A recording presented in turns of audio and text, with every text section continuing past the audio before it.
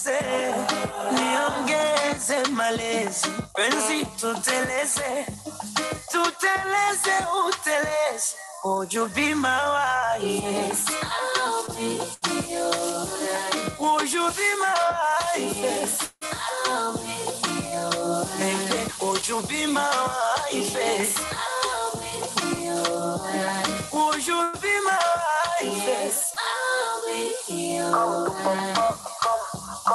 Come to Papa, come to Papa, come to Papa, come. Yes, I'll be yours. I've been so much for me. And then some of us were not invited to the breakfast. Those of us who have been invited, we still not well suited. We see you with your plate and stuff. Yeah, so let's see how we avoid this kind of. Thank you.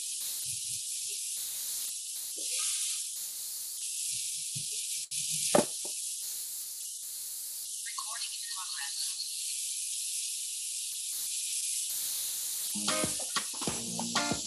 Magazi juto, mapenzi hayagawanyiki, nimepata pumziko, moyo haupapatiki, naionja pepo ingali nipo duniani, nalila. Ladies and gentlemen, a good morning to you all. You are most welcome. Thank you for sparing time to join us in this very important process, not only for Makerere University, but also very important for the School of Law, important for the Network of Public Interest Lawyers, important for Uganda. A good morning to us. Thank you for coming through. Those of us who are attending in person, we have a few people attending in person, especially those that are going to be physically involved in the deliberations of the day. Those who are coming in online, we still appreciate your presence. Let us know, where are you tuning in from? Where did you log in from? Let us know. It is good to know. Let's use the chat room. Once in a while, I'll come up and share who is on and tuning in from wherever we are. Without much ado, I know we've lost 20 minutes, so allow me to invite in the anthems. We'll begin with the anthems. I don't know whether there is a possibility of us to raise to our feet virtually, but those that are in-house, I'm sure we can. Admin?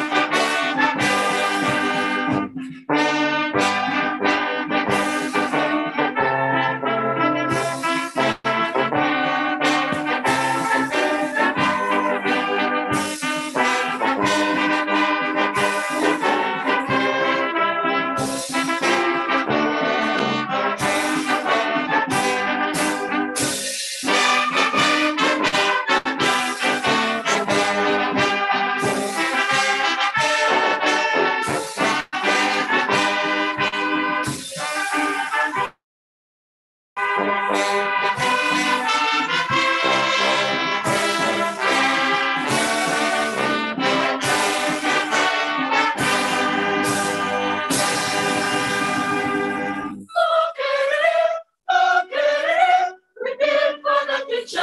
great Makerere, great, great and mighty, the walls around me.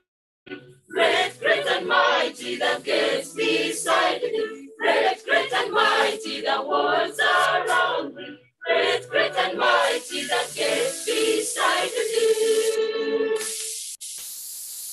From east and west, from north and south, all voices singing, arise, Makerere. Rise up and rise, high up and high. All voices singing, arise, Makerere. Makerere, Makerere. We build for the future, the great Makerere. Great, great and mighty, the walls around me. Great, great and mighty, the gates beside me. Great, great and mighty, the walls around me. Great, great and mighty, the gates beside me.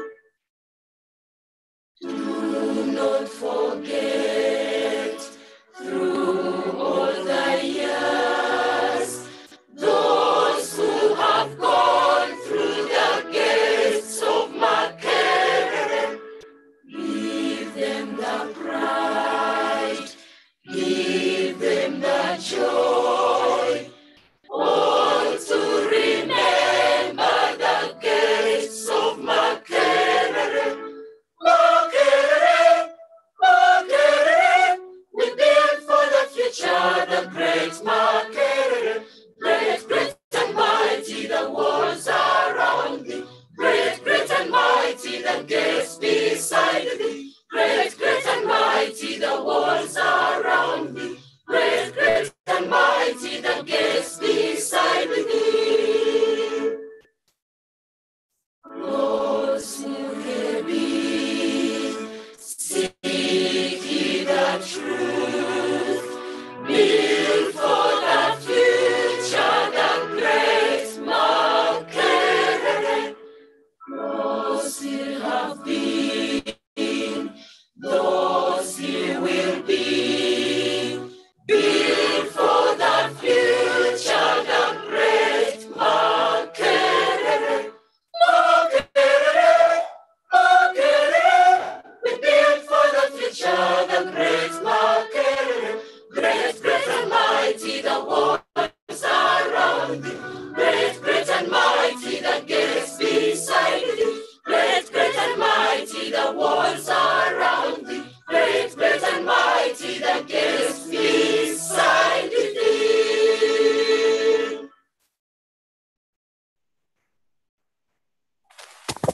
Thank you so much. You may resume your seats or resume your gadgets from wherever you are. Ladies and gentlemen, once again, a good morning. You are most welcome to Makerere University, either physically or virtually. It is a delight and a pleasure to have you. Yes, I can see Diana Ahumuza. You're most welcome. I'm Patricia, live. Bragaya Martha, thank you for coming through. Daphne Achen, recognize your presence. Gloria Nagami, thank you for being here with us. Grace Mark Tusuvira, it is a pleasure. Hassan, thank you for making time. Immaculate Omogisha, we can see you. Jolly Chibalama, it is great to have you. Joseph Biomuhanji, yes, you're tuned in. Kange Veronica, great to see you here. Kasacha Mutwalib, great to see you here. Kasamba Emmanuel, can see you. Nabilio Emily, Dr. Najita Musoke, thank you for coming through. Olivia Grace at LastNet, thank you for coming through. We can see the public relations. Chus, thank you for coming through. Dr. Ruhweza of the School of Law. Sandra Oriama of the Public Interest Law Clinic, we can see you. Dr. Suvia Nambiru Mokasa, CEO LastNet, we can see you. Thank you for coming through. William Okabo Achol, thank you for coming through. Friends, a kind request, could we use the chat room to indicate our participation here? It is It is a good record for the organizers and strictly for the organizers. So let's know who you are, which organization, entity, institution, or law firm. Just those two details will do us good. I can see William Okabo. He says he's tuning in all the way from Leader City. He works with Corruption Breaks Crusade. William, thank you for joining us. I can see Kasacha Mutwalib Salongo. He's a junior human rights defender from Mayuge. Thank you for joining us. Joseph Biomohanji from the Uganda Consortium on Corporate Accountability, a partner with NetPil. Thank you for coming through. We are glad to have you. We see Gloria Nagami from Moema and Company Advocates and a member of the Network of Public Interest Lawyers. Friends, it is a pleasure to have you. Why are we here? Chapter 4 of the Constitution of Uganda is one of the celebrated Bill of Rights world over. For a constitution that has been in operation for over 25 years, progress is expected when it comes to the realization of the aspirations of the citizens of Uganda as espoused in the Constitution. The aspirations of the people of Uganda are stated in certain terms and strong breath.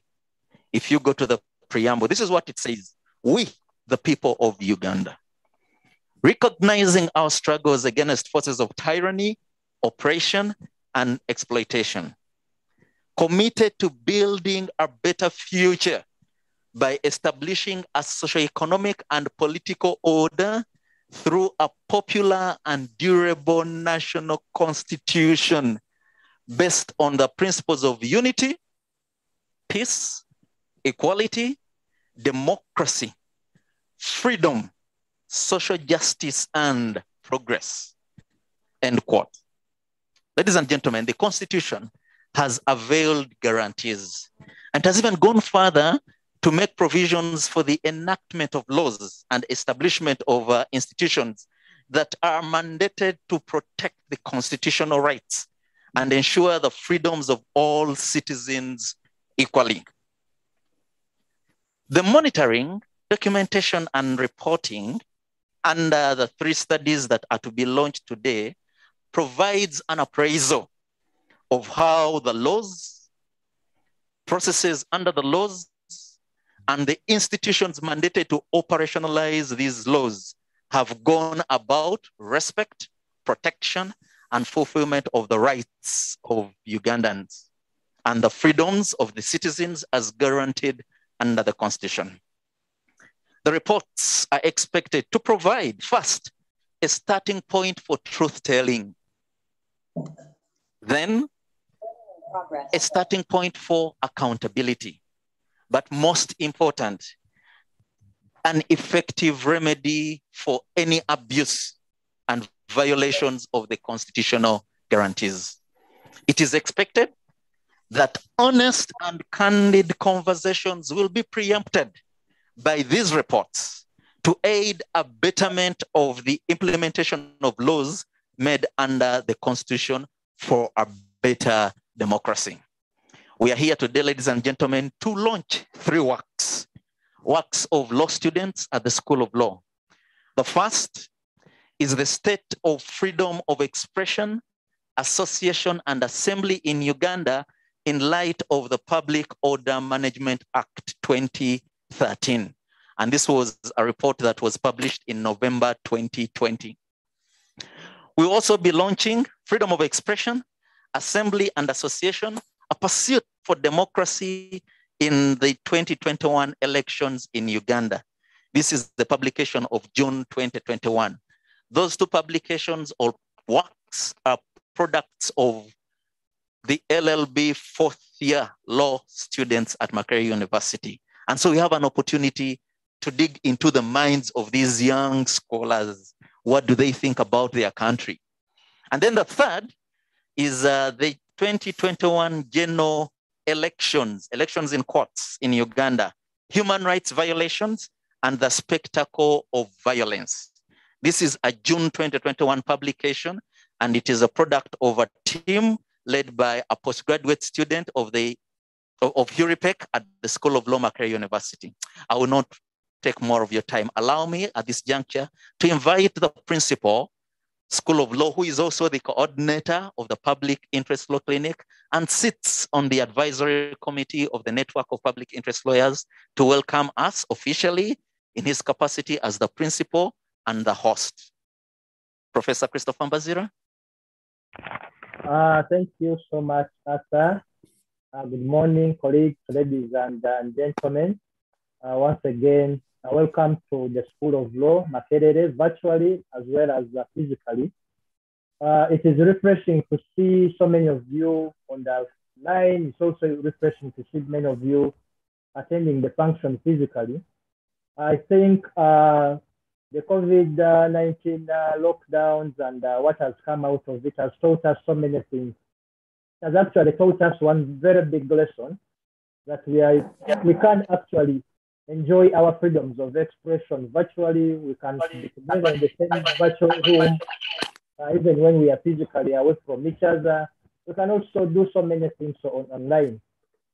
This project that resulted into the report that we are going to listen to today is a very important project, the School of Law. Why? Because we see that the freedom of expression is under attack. So many actors, so many organizations are working on different things in the areas of governance, in the areas of human rights, access to justice, social justice, and the like. But it is turning out that actually without freedom of expression, we cannot enjoy various rights that we are advocating for. The School of Law here at Makerere therefore takes the freedom of expression and related rights important, to be very important freedoms and rights that we need to advocate for. We were also happy to nurture a new generation of lawyers that is actually committed to promoting social justice, that is actually committed to advocating for and fighting for such freedoms as freedom of expression. I was part of some of the activities that resulted into the reports that we are going to listen to today. I was privileged to supervise or co-supervise a team of students that were working on one of the reports that we are launching today. I could see the passion that the students had. I could see the fact that the students were learning a lot. I could see that actually the students were slowly getting to know that they have a civic responsibility to promote freedom of expression and the related rights. The School of Law is committed to providing the space. We know that the civic space is narrowing every day. However, we are committed to using our academic freedom in all ways to promote freedom of expression and other rights. I look forward to listening to the presentation of the report. As much as I was a part of one of the reports, indeed, I look forward to the final product that is going to be presented. I look forward to listening to the presentation of the other reports that I was not party to. I look forward to the conversations and discussions, and as the School of Law, we are taking note of this and will always provide the support whenever needed. I thank my colleagues that have worked on this, Arthur, Sereko, and the team. I also thank our partners that have supported this financially and technically. That's among others, the American Bar Association. I see our colleague Izmini Zarifis is on the line. A pleasure seeing you again after some time. I hope to see you physically, and other colleagues that have supported this in various ways. Special tribute to the students, both our undergraduate and postgrad students that engaged in the research and the authorship that resulted in the reports that we are going to present today. Thank you so much, Arthur, and thank you so much, Arthur, for the excellent moderation. Look forward to being with you here. Thank you. Thank you, Professor. Actions speak louder than words. I hope the appreciation will come in form of a check now that we are coming to the end of the month. Thank you. Yes, we welcome Gloria from Wema and Company Advocates. We have Diana Atenyi Ahumuza of the Public Interest Law Clinic. Glad to have you. We have Abdul Malik Bello of the Center for Human Rights, University of Pretoria, South Africa. Thank you for tuning in. We see Sandra Oriema of the Public Interest Law Clinic, logging in from Kampala. Glad to have you. Immaculate Owomugisha of Uganet. Thank you for being a good partner and for supporting these processes. Patricia IMA, or core of the network of public interest lawyers. Glad to have you. Prince Mukombe from both Makerere University and the Rural Electrification Agency. He says he's honored to be here with us. We are also honored to have you. Manira Kiza Fred, Makerere University, it is great to have you. Friends, allow me to invite the chairperson of the advisory committee of the network of public interest lawyers, who also doubles as the coordinator of Coalition Oil and Gas. If you look at his beard and his physical build, it really speaks oil and gas. Mr. James Mohindo, we are glad to have you.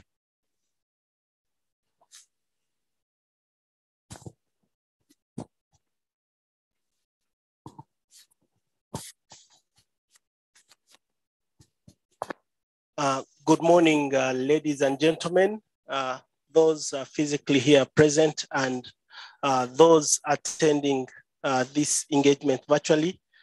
It's with great pleasure that I would like to add my voice to Professor Chris' voice to welcome you to this very important launch of two studies. As you can see, most of the three studies all seem to focus on the issue of freedom of expression and then elections. Those are two areas they are cross-cutting at.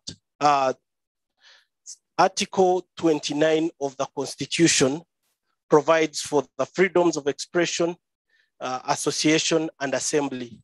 While on the face of these, they may seem like civil and political rights, but these rights also help to create a platform for one to be able to demand for the enjoyment of economic, social, and cultural rights. And this cannot be better highlighted than during elections when citizens exercise this right by electing leaders who are going to be mandated with helping to ensure that Ugandans enjoy their rights, both civil and political, and also economic, social, and cultural rights.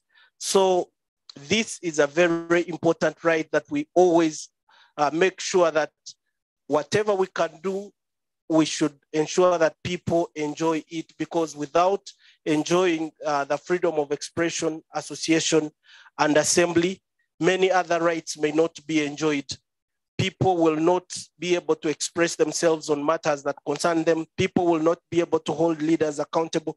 People will not be able to demand for economic, social, and cultural rights that are required for them to live a good life. So it's my pleasure to thank the network of public interest lawyers and the Public Interest Law Clinic for helping to put these studies together. In a special way, I would like to also appreciate what PILAC is doing with students. As an alumni and a product of that system, I am really grateful that even at undergraduate level, we can have students producing quality work that is shaping policy and national discourse. And I think the students that put that together deserve a round of applause. Thank you very much for shaping the national discourse even before you're done with undergraduate studies. It only serves to show how better what you're doing can become.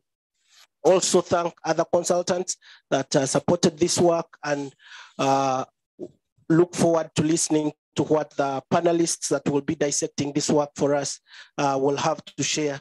I wish everyone fruitful deliberation.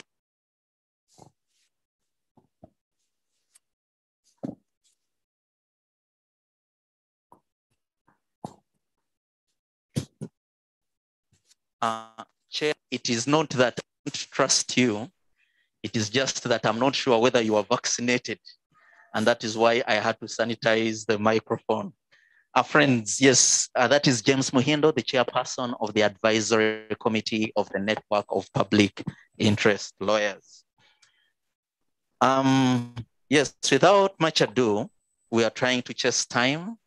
Allow me to take this opportunity to invite one of our partners, development partners, and that is the American Bar Association Rule of Law Initiative.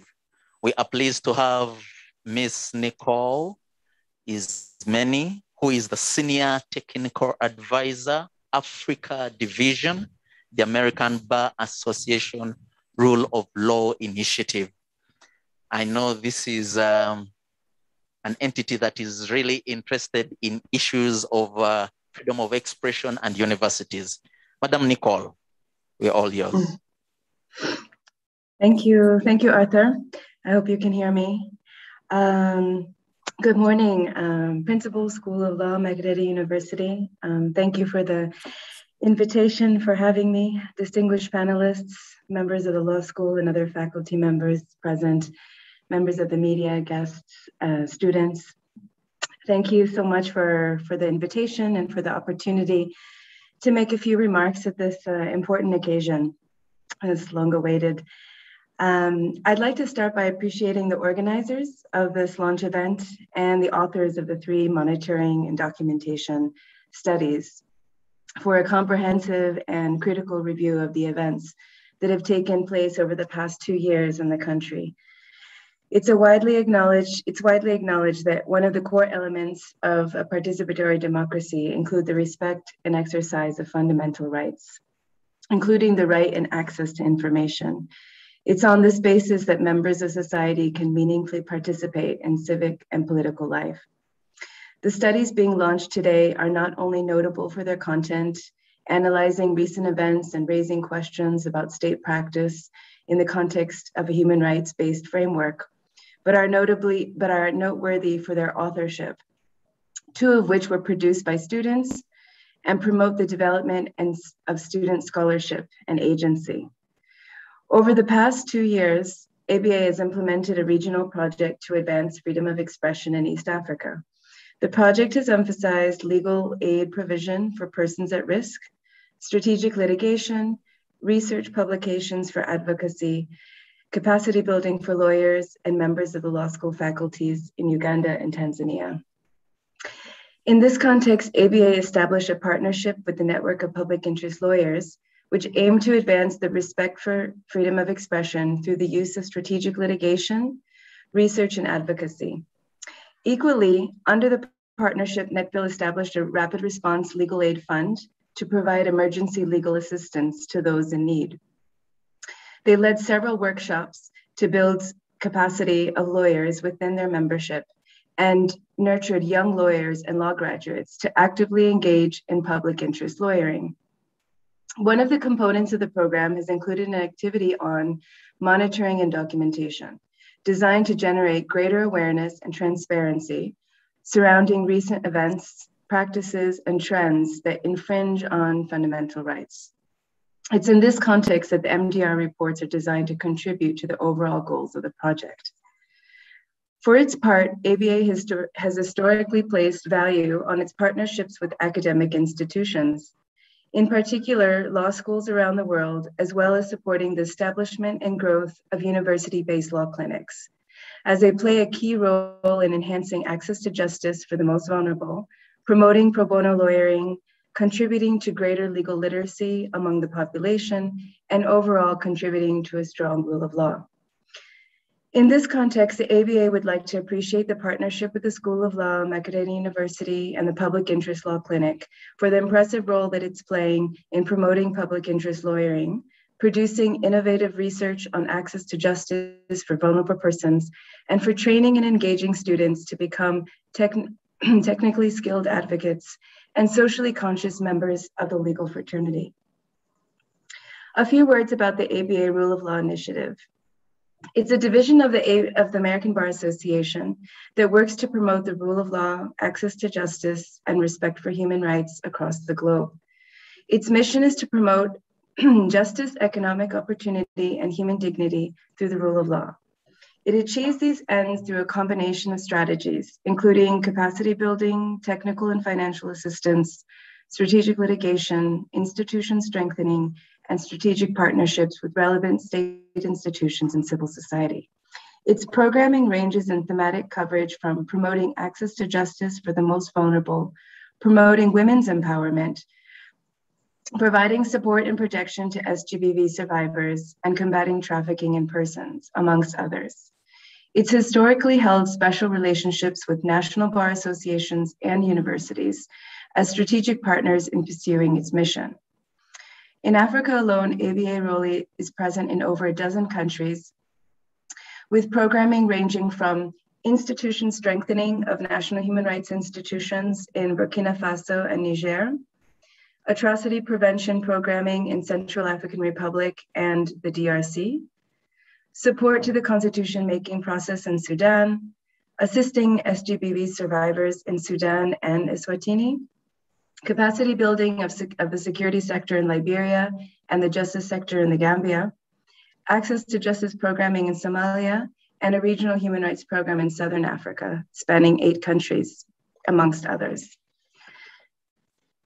In closing, I'd like to take this opportunity to express appreciation to the contributors of these 3 studies, all of the people who've been involved in making this day happen, to the experts, academics, and panelists present for sharing their views, and to the organizers of the launch event for stimulating debate about key issues and concerns that merit further discussion and analysis.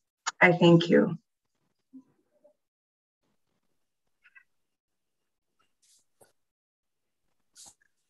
Thank you so much, Nicole.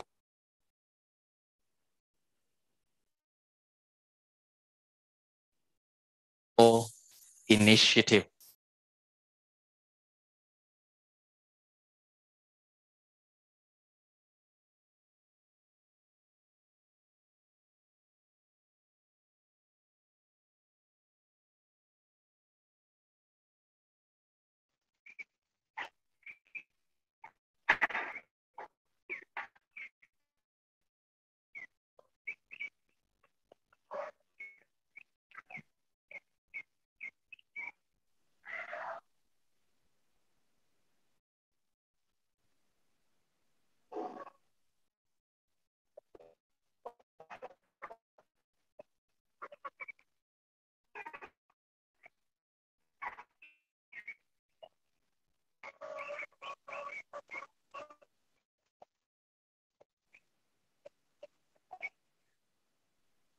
Asa, you are muted. Asa, you are muted.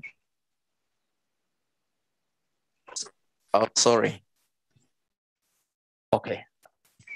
Now I need to rewind. Good. Thank you so much all for coming through. American Bar Association, thank you for supporting universities in pushing for freedom of expression, assembly, and association. Isaiah Daniel Juko, Director, Consortium Limited, we're glad to have you. I can see Moses Masira, Mount Elgon Bukedi Media Organization, to have you.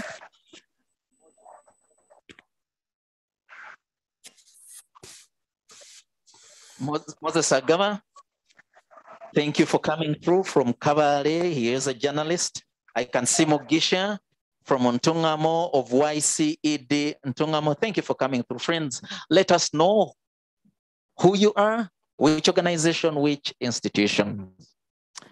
I know this is the moment that we have been waiting for. Allow me to move us on to the next stage of the program. At this phase, we are going to have the sharing of findings from the 2 studies that were conducted by the undergraduate students. This is the freedom of expression, association, and assembly in Uganda in light of the Public Order Management Act 2013, and then the freedom of expression, assembly, and association, a pursuit for democracy in the 2021 elections in Uganda. The first publication is a November 2020 release. The second publication is a June 2021 release.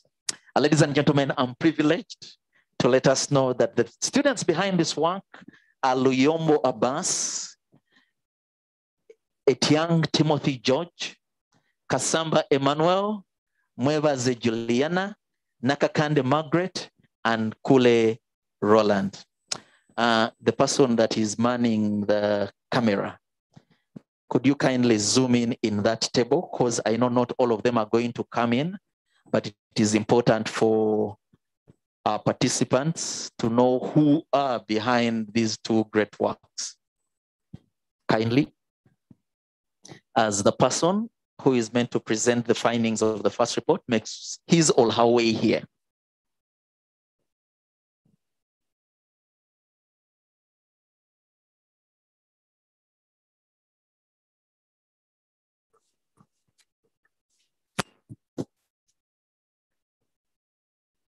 Join me in welcoming Luyombo Abbas, supported by Kule Roland, to take 15 minutes as he shares the findings from their first monitoring and documenting study.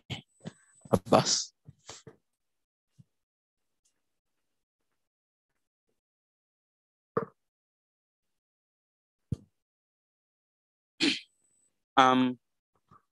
Good morning to everyone with us. We thank all actors and participants on this particular launch. We are grateful for this opportunity. I am Abbas Luyombo, a student of law in my 4th year of study.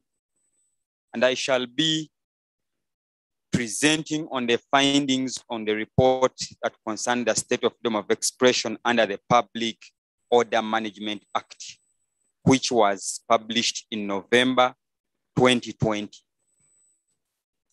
This study or report was informed by the desire to realize, one, the response of political actors and all institutions to the Public and Order Management Act, and then the enforcement organs, how they had used that particular law to regulate freedom of expression, assembly, and association. This study was as a result of the fact that in the background, we had had the Police Act, which had been consistently used to regulate the gathering and freedoms of expression of the population. However, following that decision in the case of Mwanga Chivumbi versus Attorney General, where Section 32 of the Police Act was declared unconstitutional, that left then the enforcement organs with no particular outright law that could be used to regulate or permit holding of assemblies, which finally, of course, give birth to expression and association. Subsequently, that led to the enactment of the Public Order Management Act that almost reproduced the powers that were abolished in the Police Act, and such powers again were given to the police to regulate public gatherings, to give permissions to those who want to gather and express themselves or associate. This law was immediately challenged by various parties, and the judgment was not rendered not until 2020. However, before the judgment was rendered, we embarked on the study to find out how enforcement organs had used this particular law to regulate freedom of expression, assembly, and association, and how political parties and other actors had related with this particular law and enforcement organs to see that they can enjoy their freedoms of expression, assembly, and association. And consequently, as our study involved research from political parties, research from civil society organizations, research from the enforcement organs. And in that particular process, various challenges were encountered, but that did not stop the publication and the gathering of all the relevant information, which challenges, among others, included the unwillingness of various players to share key information, and the phobia by various victims of the law to express their experience and also share what steps they took to confront challenges they faced, or even then what sparked off some of the challenges they faced. However, there were those that were free to freely express themselves. And that possibly to us pointed to the fact that beyond the law, there is a syndrome of freedom of expression being sabotaged by the fear of the people being watched by an invisible human. And to that extent, possibly with or without a law, there is more to it to be done to see that people can freely express themselves without the fear of being watched by an invisible human somewhere. However, in terms of our findings, we realized that one, there was maximum restriction of freedom of assembly and gathering to those who held views that were contrary to those that are believed to be right by those holding power. That is to say, political parties in opposition were strictly controlled on when should they gather, how should they gather, and for what reason should they gather for. They were given quite unfair conditions so as to gather, and unfair terms to be met so as to hold assemblies or gathering to pass on information to the people concerned. This therefore stopped many of them from holding assemblies, gatherings, and freely expressing themselves because of the fear of the violation of the law. And those who attempted to hold these assemblies, they were frustrated through either dispersing them by the police or arresting many of them when they chose to carry out some of these assemblies. Subsequently, the application of the law was extended beyond political assemblies to even social gathering, whose application was equally selective in manner of enforcement. That is to say, music shows were restricted, weddings, birthday parties, among others, and these were strictly controlled when they were considered to be attended by those whose views are offending to those in authority. This therefore restricted freedom of expression greatly, because it is expected that under freedom of expression, you give space for those even who hold views that are offensive to you and shock the conscience of those in authority and those who do not agree with them. That is to say, for as long as people have the right to express themselves, that expression includes the right to dissent from those views that are held by either the majority or the minority. However, in our findings, it was clear that the application of the law became so wide, that is to say, it moved beyond merely political assemblies that initially were targeted. It included social gatherings, and these social gatherings were selectively restricted with various terms that were given to different parties in view of where you come, why you have asked for the platform to express yourself or the political views that you hold.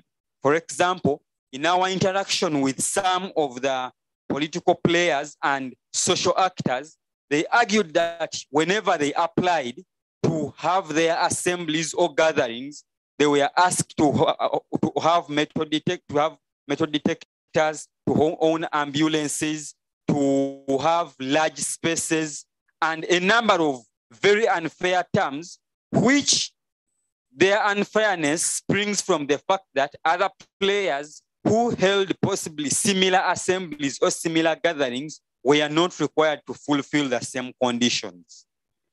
This greatly restricted freedom of expression and subsequently had a spillover effect to other rights, which include, among others, freedom of association, access to information, and the fact that people would not freely express the ideas of dissent that are perceived to be respected in a system that is democratic. Furthermore, subsequently, as a result of the finding, there was a gross violation of the obligation of the state to respect, protect, and fulfill the freedoms of expression.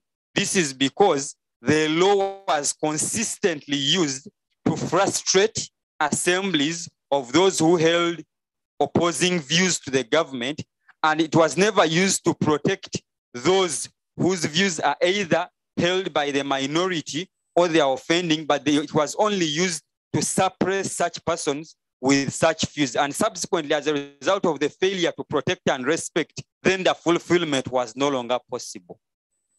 However, in the process of these findings and in the process of the research happening, the Constitutional Court delivered a judgment in March 2020 that declared Section 8, among others, of the Public Order Management Act as unconstitutional. And that therefore meant that the heart of the Public Order Management Act was destroyed. And that therefore remained to create a situation of seeing how freedom of expression, assembly, association would then be restricted when the law that was used to restrict these freedoms had been declared unconstitutional. And then that opened a window of waiting for a great enjoyment of the freedom of expression by all citizens and all actors in the country. However, such nullification came at the time when COVID-19 had been declared in the country. And subsequently, it was discovered that then regulations and rules that were meant to restrict the spread of COVID-19 replaced the Public Order Management Act, and subsequently, it was never cited again as the regulation or the rule that restricts how people should relate, how people should express themselves. But then it was now the rules on COVID that were used to restrict freedoms of expression, assembly, and association for the citizens. As a result of that, these rules came in at the time when the country is preparing for elections. And subsequently, as you shall be informed after here, that occasioned then the next study to trace the impact of these particular rules and other restrictions to freedom of expression at the time when it was expected that the respect and protection of freedom of expression would be uplifted, since the law that was used to restrict them was then declared unconstitutional. However, as I conclude, in view of our report, it's important for us to reflect on the fact that as we think of freedoms of expression, assembly, gathering, and association, in a situation where laws like the Public Order Management Act have been declared unconstitutional, and whereas we also still have the challenge of COVID that has been used by some authoritarian systems to restrict freedom of expression, assembly, and association of the citizens, how have other spaces then been used by the citizens to express themselves or to assemble so as to freely express their views? That is to say, the virtual spaces that people use. Do we think then currently we are having the freedom of expression we need physically to gather and do all that we desire? Do we think at the time when it is oppressed at the maximum, virtual spaces solve all these problems for us? And if they don't, then what do we have to do to create an active citizenry and to create more spaces that we can use to freely express ourselves, to freely assemble and share our views widely. Even then, beyond the freedom of expression that was restricted under the Public Order Management Act, where we could not gather, assemble, what of other means that people use to express themselves, either through colors? How much space have they been accorded to see that they express themselves under such means of expression? That therefore means, whereas our findings pointed at a very big challenge of how the state has often used the law to restrict freedom of expression and how various victims had suffered as a result of the enforcement of the law, and even where mechanisms that are used to enforce or to offer redress to those whose rights have been violated, there was a lot of fear for the victims to use such avenues to have their rights secured, or to have their freedoms secured and protected, or to get remedy from the violations they had received. They did not successfully pursue such measures. We must then think of how have alternative spaces of freedom of expression been used to see that we can enjoy our rights as citizens, as country, and as the world at large. And as I conclude, we want to thank NetPil once again for the space and platform that was given to see that this first study was carried out and to share the findings, which must spark off then a debate to the entire country and the world at large on how do we move from where we are to a next stage, and also to give space to we, the students, to have a practical experience of how democracy plays out in the spaces outside our classrooms, and how then what role we can play to see that we achieve the rights of those persons who are suppressed, and create spaces for those who are suffering.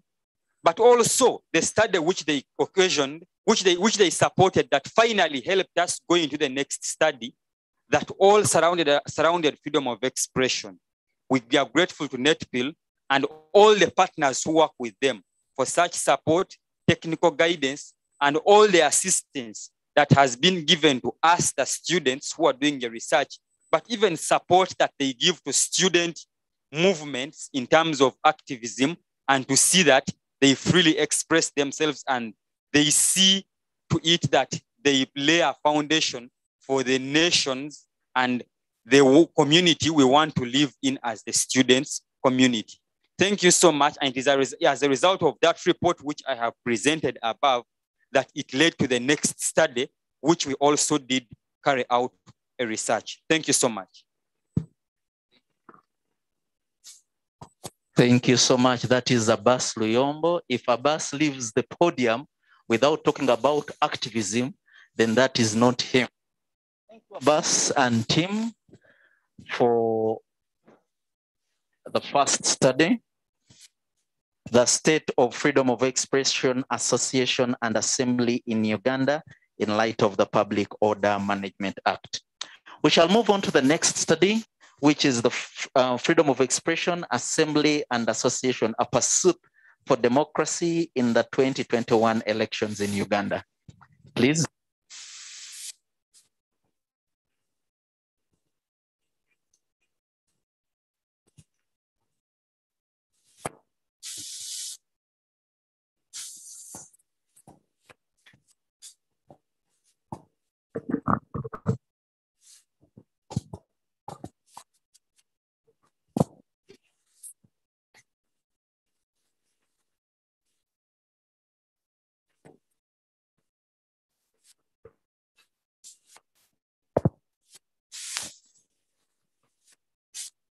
Morning, ladies.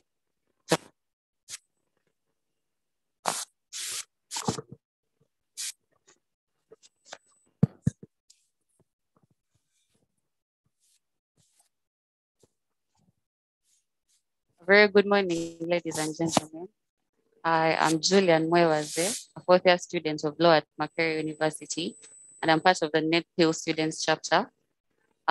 With me is my team that I worked on the second project together with Bas and Roland, and will take us through our findings for the second report, which is freedom of expression, assembly, and association, a pursuit for democracy in the 2021 elections in Uganda.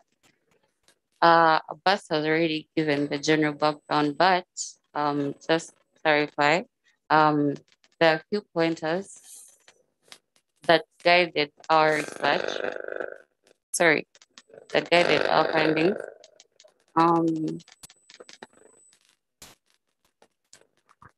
First of all, the freedom of expression,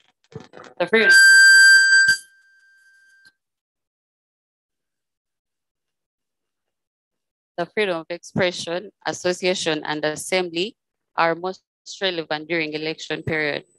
However, these freedoms are not absolute and they may be limited in certain instances.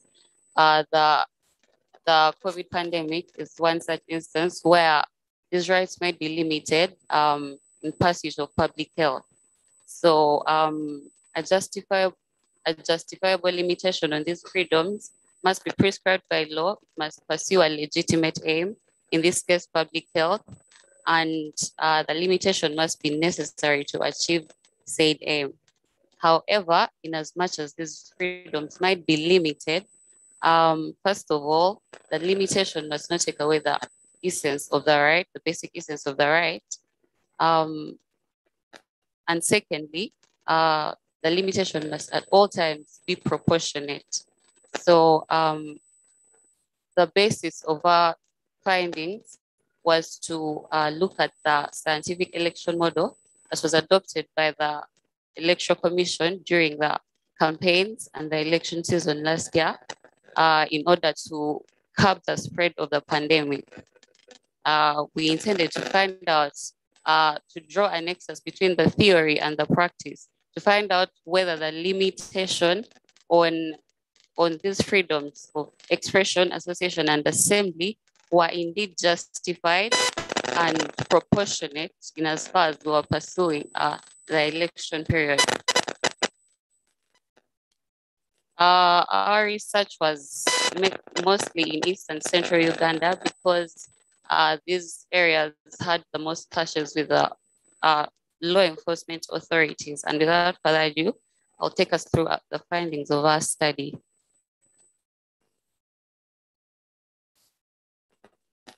Our findings followed certain broad themes. We looked at the compliance with and the application of the COVID-19 regulations that were adopted. And following the ban on most physical gatherings, regulations were put in place which involved the banning of most physical gatherings. So we intended to find out how the law enforcement authorities enforce these regulations. The most outstanding finding was that there's a lot of violence and oppression in the enforcement of these regulations. And this was very partisan. Most of our respondents opined that certain political parties faced more oppression from the authorities compared to others. For example, the ruling party and all their rallies and their gatherings were usually let off the hook. They could gather, they could hold these rallies, while on the other hand, most opposition party gatherings and rallies were restricted by the enforcement authorities. However, some of our respondents, especially in the central region, were of the opinion that these regulations were effectively and fairly enforced. They were of the opinion that one of our respondents was of the opinion that the citizens, were being very reckless in as far as protecting their health was concerned. And so the police was doing what they had to do in order to curb the spread of the pandemic. However, most of our respondents were of the view that there's a lot of partisan application of these regulations. In as far as the conduct of law enforcement goes, there's a lot of brutality. There's a lot of arbitrary arrest. There's a lot of arresting people without any sufficient explanations. And the police was very oppressive, like I said earlier. One of our respondents was from a civil society organization, and he expressed how they were always securing bond for so many people the next day. And in most instances, people were kept in detention for such a long time, and yet the constitution requires these people should be kept in detention for only 48 hours. The violence and brutality also incited a lot of fear among the population. So people often prefer to just stay in their homes and not do anything. So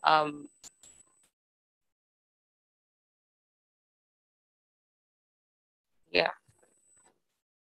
However, some other respondents opine that politicians often liaise with the police to arrest them in order to gain popularity. So while we had some respondents complaining that there's a lot of arbitrary arrests, others were of the opinion that the population and the citizens were merely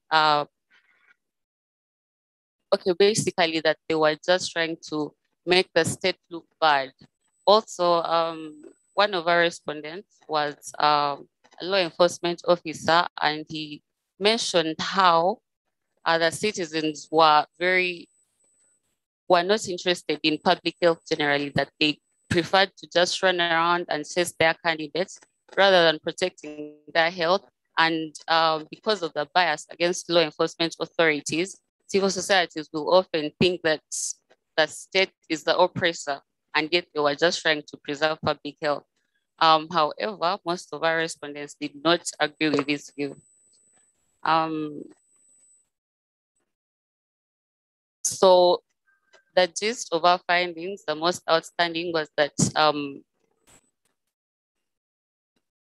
the COVID-19 regulations and its enforcement were merely a scapegoat to suppress the freedom of expression, but especially association, to prevent people from associating and expressing their opinions in as far as their political allegiance was concerned.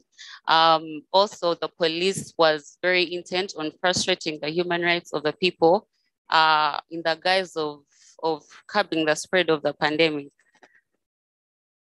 The second theme was with regard to access to radio stations. Now, with a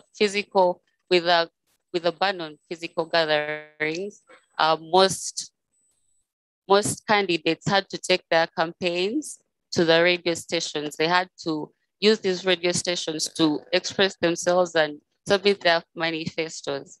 However, in our focus group discussion with with a particular radio station in Eastern Uganda, they expressed a lot of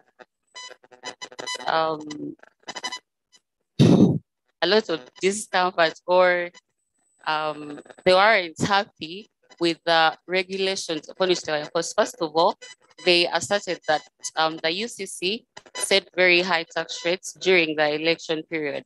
Now, because of this, getting airtime on radio was very expensive, and as such, most political candidates could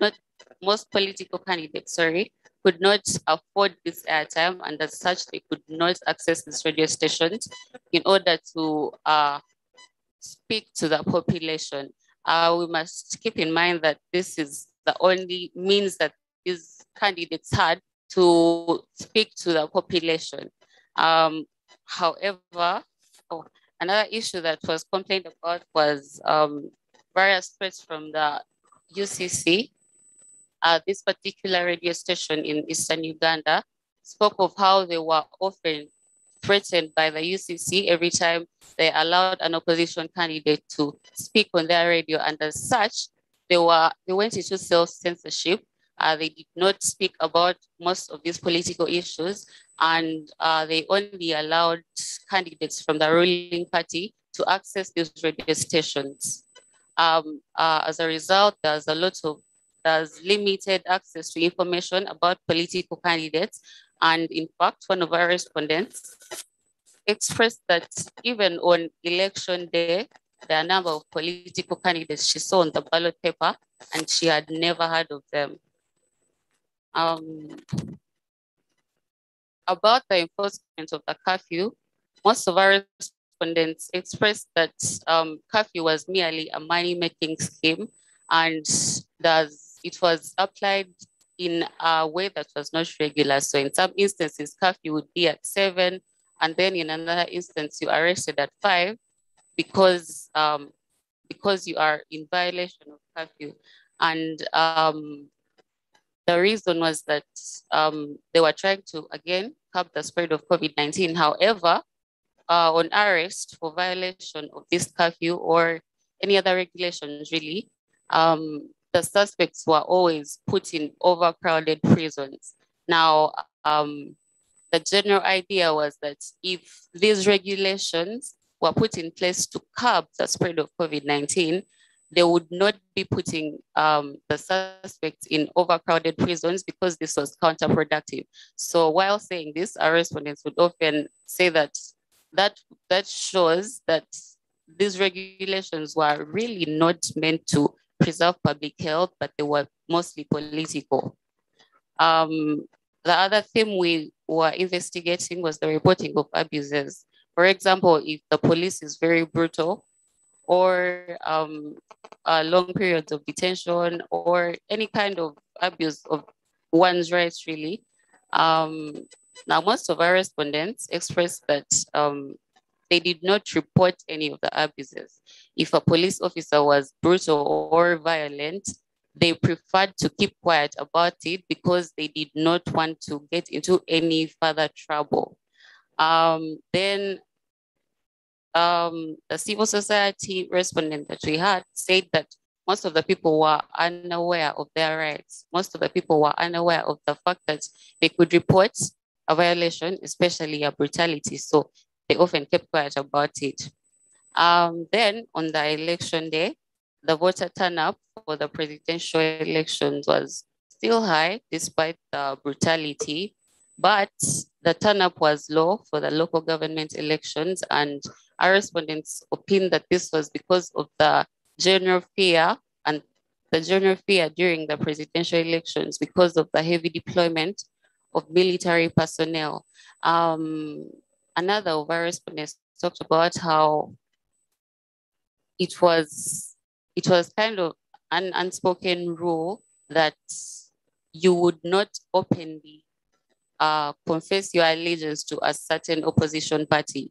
As long as you are in support of an opposition party, you would not openly talk about it because you'd attract comments like, "Are you sure you want to do that?" Or "Are you sure you want to know what prison feels like?" Or "Are you sure you know what you are talking about?" So this spoke of a general environment of fear and tension, and we found this to be a very chilling effect on freedom of expression. Our respondents also talked of minimal privacy at the voting spaces because one would be voting at the ballot box, but then there are police officers right next to them. So they opined that it was very difficult for them to freely vote for whichever candidate they wanted. Also, there's an internet shutdown on election day, as we all know. So most of our respondents opined that they were not able to really talk about the elections and their candidates with most of their colleagues online. We also encountered a general challenge of fear and reluctance to get responses to our questions, which we attributed to the brutality and the violence that was going on throughout the entire campaign season.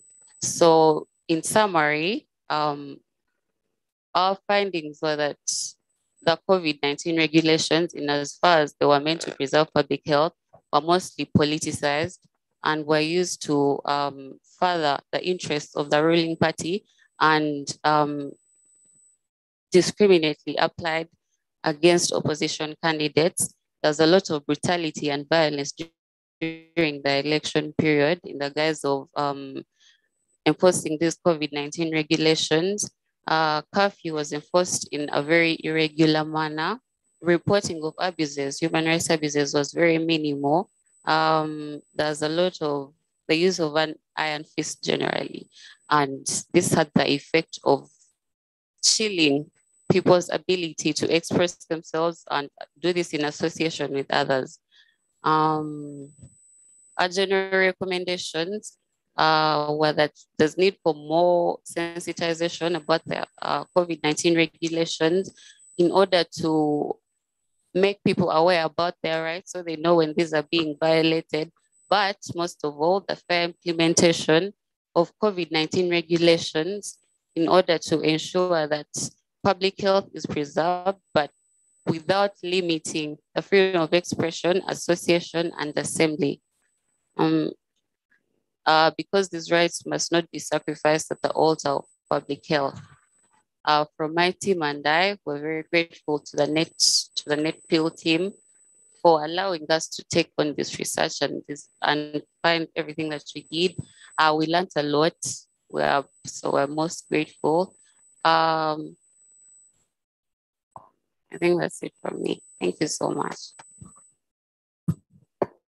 Thank you so much, Julian, for presenting those findings from that report.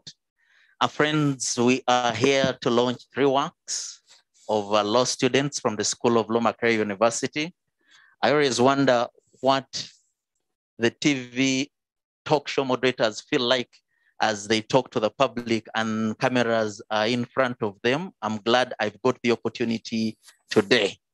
Thank you, Luyombo Abbas, Etiang Timothy, Kasamba Emmanuel, Muevaze Julian, Nakakande Margaret, and Kule Roland.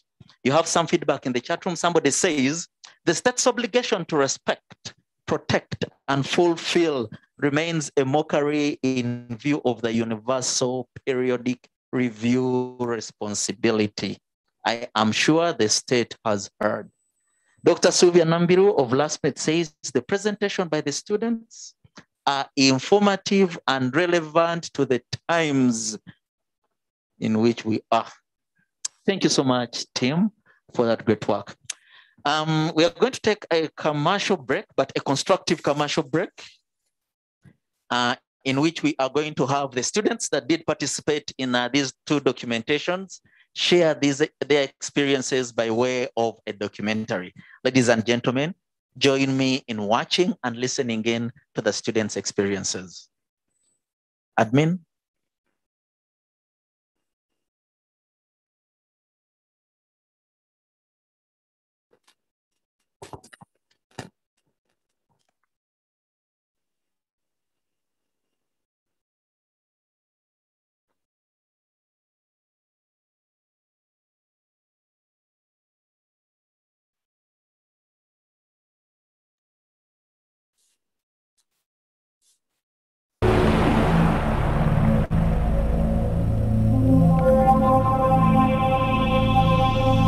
The network of public interest lawyers is an umbrella body that brings together individual lawyers, law firms, non-government organizations, and institutions that are interested in pursuing public interest litigation. The network's mandate largely centers around promoting but also supporting public interest lawyering and litigation. NetPIL was founded in 2015 and is a brainchild of the Public Interest Law Clinic at the School of Law, Makerere University. Our vision is a legal profession committed to serving the justice needs of society. And our mission is to promote and strengthen public interest lawyering in pursuit of social justice and human rights. So we do this through litigation, definitely. We do this through advocacy. We do this through research. We do this through information dissemination. And all our processes are aimed at supporting strategic litigation. Being university-based, our core target is the student, the law student. And so as a network, we do nurture, we do model, and we do mentor young lawyers or young law students to consider a practice in public interest litigation. And when we're implementing some of these activities, we mainly work with students in various universities. And in the past 18 months, we've been implementing a project on freedom of expression and assembly. And we've been working with students in monitoring, documentation, and reporting of violations of freedom of expression and assembly during the election period, and also working on the Public Order Management Act in relation with freedom of expression. These students are going to be sharing their reflections and experiences on working on these activities.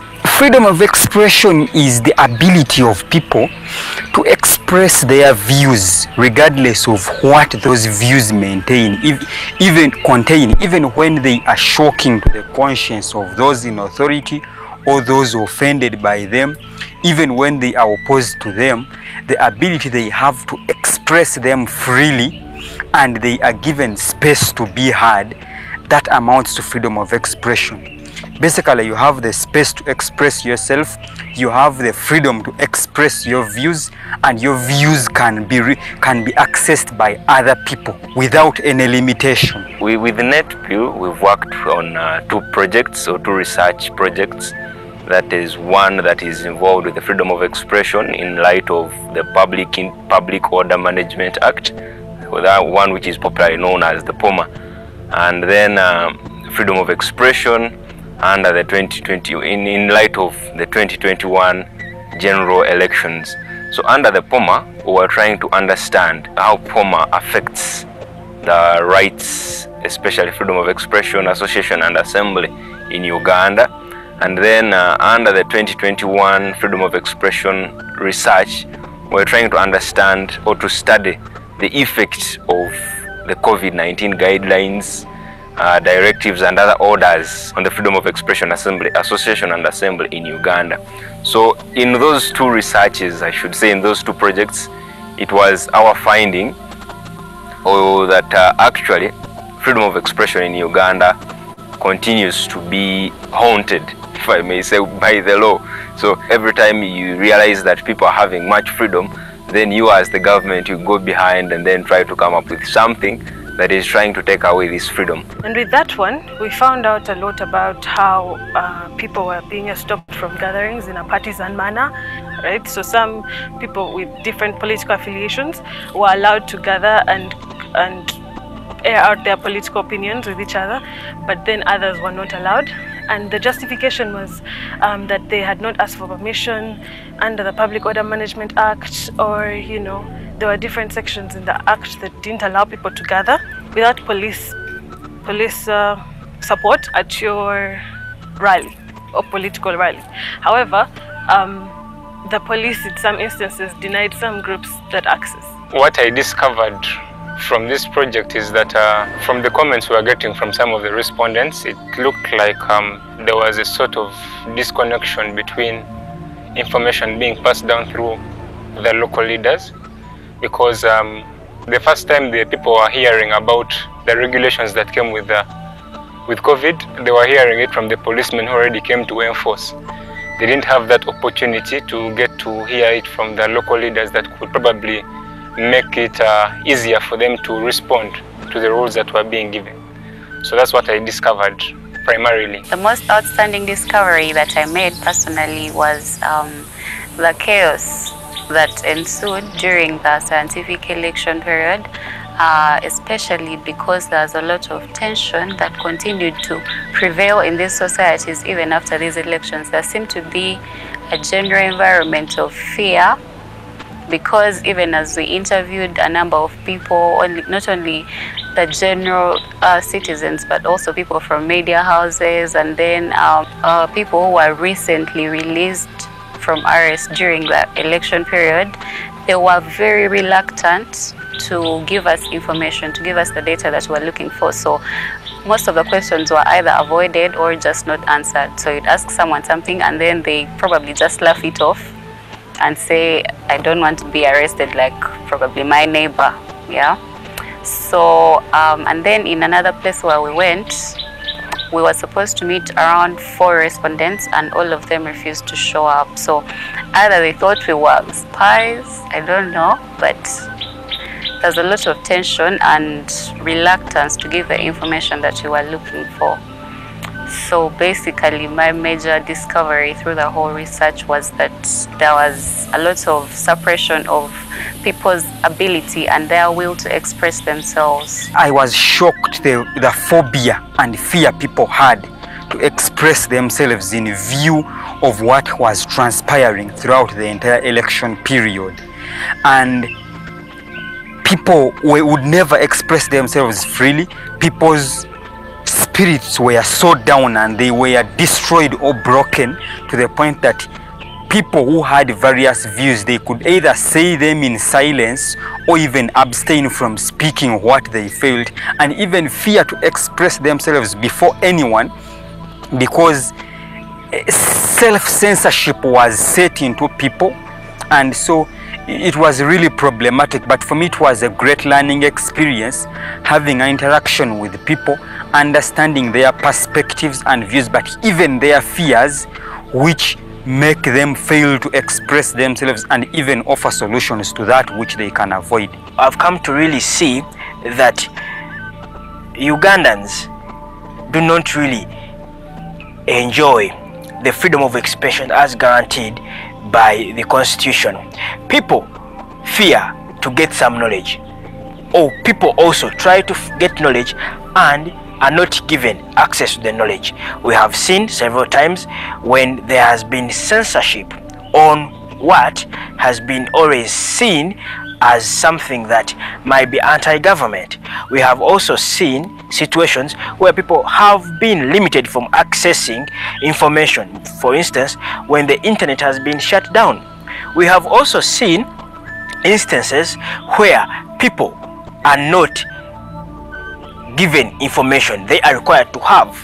Then in the second research project on freedom of expression under scientific elections during COVID-19, we were looking at how the state decided that even though COVID was happening, the elections would happen, so they refused gatherings for like more than 60 people, and then they also refused people to campaign after curfew periods and all that. However, when we were conducting our research in the different parts of the country, we found out that some people again were allowed to gather while others were not, and yet freedom of expression is supposed to be that everyone has the ability to express their opinions, their individual opinions, without fear of censorship from the government. So yeah, and we've also found out that since in COVID times, scientific elections, political campaigners had to use radio stations and online social media platforms for that. However, the UCC came up with different regulations that hindered several political parties, mostly opposition parties, from going on with their campaigns, while it was easier for other parties to be able to do that. This experience and research was very fundamental in my studies, and among the lessons learned, it is that self-censorship or creation of a police state is a starting point of violation of the freedom of expression, even before denying people spaces to do so. You can create all these spaces, you can have radio stations, you can have televisions, you can have newspapers where people can express themselves, but for as long as there is a police state, self-censorship among people, then you have killed the soul of the freedom of expression. And when the soul is broken, then there is nothing that we can do to prepare people to have that freedom of expression. But I also learned the importance of building civic competence among people, because either the intentional or accidental mistake of the state to fail to build civic competence amongst the population consistently created this fear, consistently made people abstain from expressing themselves freely, and that in itself was a starting point of the breakage of the freedom of expression. The research has had, I should say, a two-way impact, both on me as an individual and a student, and then at the moment it is not yet published because of COVID-19 restrictions on assembly and association. But I believe once it is published, our audience here, which is the media, the Parliament of Uganda, or even other public interest lawyers and other persons interested in advocacy, the research is aimed at showing to them the extent to which freedom of expression has been limited in Uganda. Having the right in the constitution is one thing, but also having it limited is another thing. So we want these different entities to realize and be able to come up with maybe a solution, if just not just a solution, but a way forward.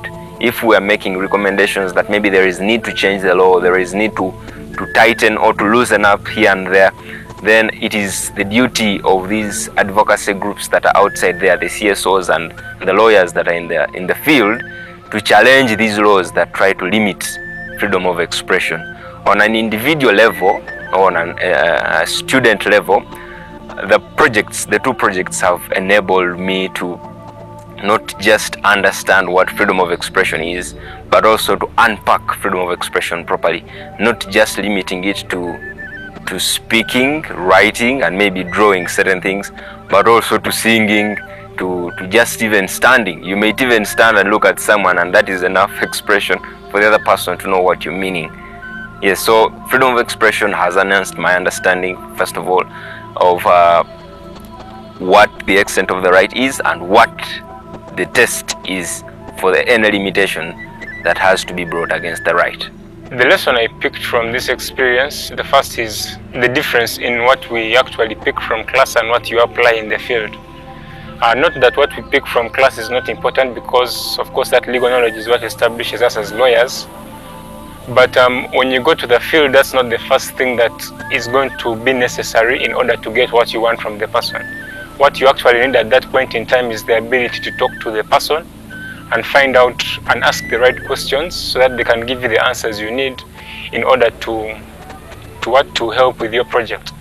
Also, it was the part where you have to actually now respect the fear or the different emotions that these respondents might have, because for this particular project it was a sensitive one, because we were just coming from the elections.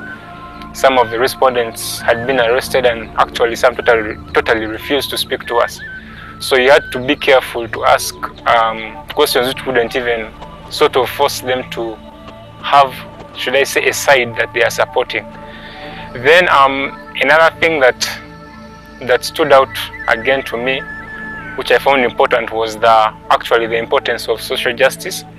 Importance because for some of these people, they actually wouldn't have been released if the different social justice activists weren't around. I was able to relate most of the theory that I've studied from class and have read about to the practice, like what's out there, and there's a lot of divergence between the two, because we have, for example, international standards of human rights, especially freedom of expression, association, and assembly, but then in reality, there are areas in Uganda, for example, where these rights are not just being suppressed, but they are non-existent as a whole. So this being my first fieldwork, I learned that there is so much social justice that is still lacking, especially for marginalized areas and districts. And I also think I would like to pursue a career in the monitoring and documenting of human rights violations, which still continue to go on. Then I also learned the role of civil society organizations such as Netfield in helping these people out there in the field to express themselves or to report on violations that have been inflicted on them. We really think there is still a long way to go. There has to be political will. There has to be political will to let citizens or Ugandans enjoy their freedom. There also has to be a middle ground between enjoyment, because, well, there are some people who might be affected by what is disseminated, but there should be a balance between those who disseminate and those who have to receive.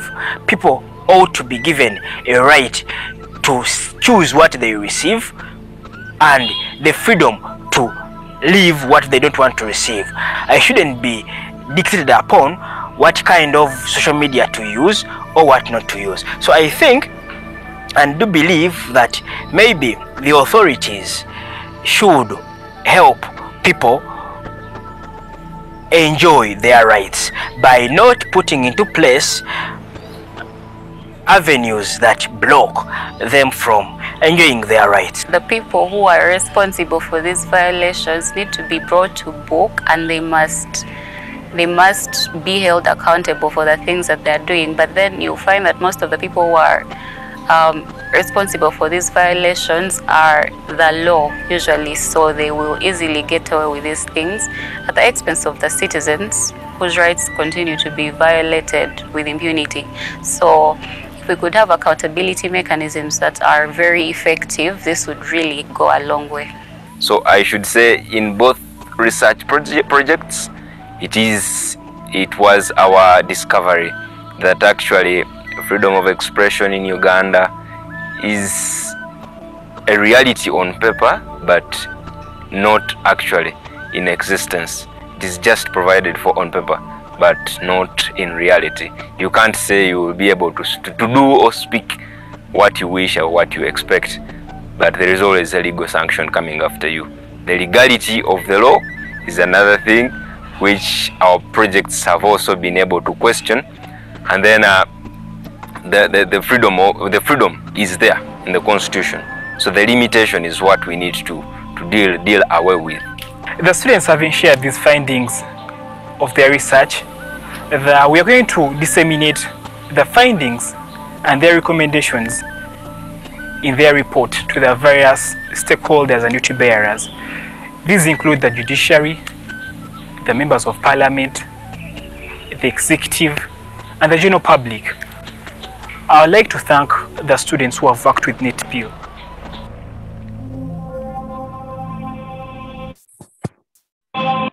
Wow, I know we have opportunity to give a virtual thumbs up, a hand clap, physical hand clap to the students. And that is their learning experience. And we must appreciate the School of Law for the opportunity given to law students to have a practical learning of the law. And congratulations to the 6 on those 2 publications. Friends, we are doing well on time. And finally, we come to the 3rd report, which is the 2021 general elections in Uganda, human rights violations, and the spectacle of violence. Allow me, ladies and gentlemen, to invite James Nkubi, one of the members of the postgraduate team of students that did this monitoring and documentation. He will share a few highlights of what is in the report, and then we will go into a plenary session. As James puts his work together, oh, it speaks of a PhD candidate, wow.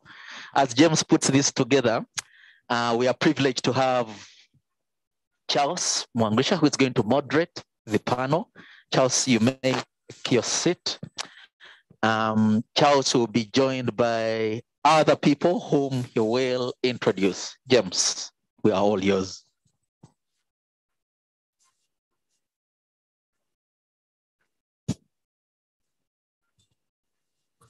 Thank you, Arthur. And to the colleagues who have been here earlier. My name is James Nkubi Liombia. In this category, I'm the chair of the NetPIL Working Group on Civil and Political Rights.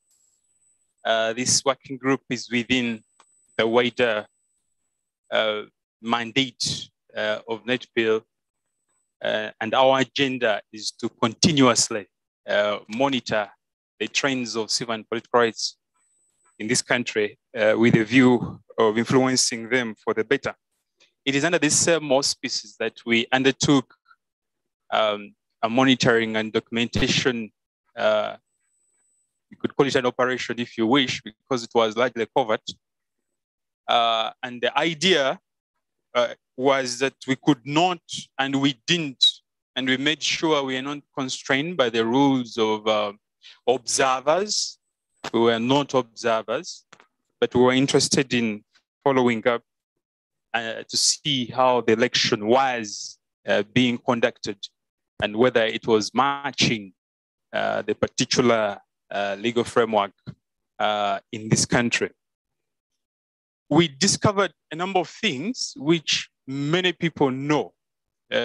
We have called our report the spectacle of violence because, according to some people, this was one of the most violence-prone, violence characterized elections, probably since the introduction or the reintroduction of the multi-party dispensation in 2005. Of course, this fact-finding mission fits the other modalities that I won't go into time for the sake of time into defining the methodology and so forth. And our findings do not differ much from what people saw, but as NetPIL, we're interested in discussing what our findings mean for this country. And that is the essence of my discussion in the next 23 minutes. When we sat down, we concluded that having findings is important, but interrogating what the findings mean is key, especially in the context of the current political terrain that we are operating into. And whereas our particular monitoring was centered on around 6 themes, that is the right to life and physical integrity, the right to freedom of peaceful assembly, like my colleagues earlier have discussed, expression. We were also interested in 2 other particular issues: the prosecution of individuals who were accused of crimes committed during the elections, but also we're interested in the general election violence that characterized the entire period, right from the pre-election season to the particular day of election and the immediate aftermath. And we stretched this aftermath up to the swearing-in day because there is a lot of untold violations that happened between the vote, the tally, and the 3rd of February when we finalized all the polls, and up to the 12th of May.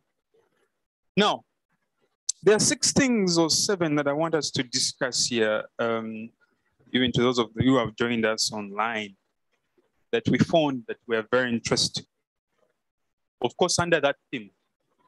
One, which we think are key for our country, even as we move forward for the next 5 years. One is the ethnicization or regionalization of political discontent.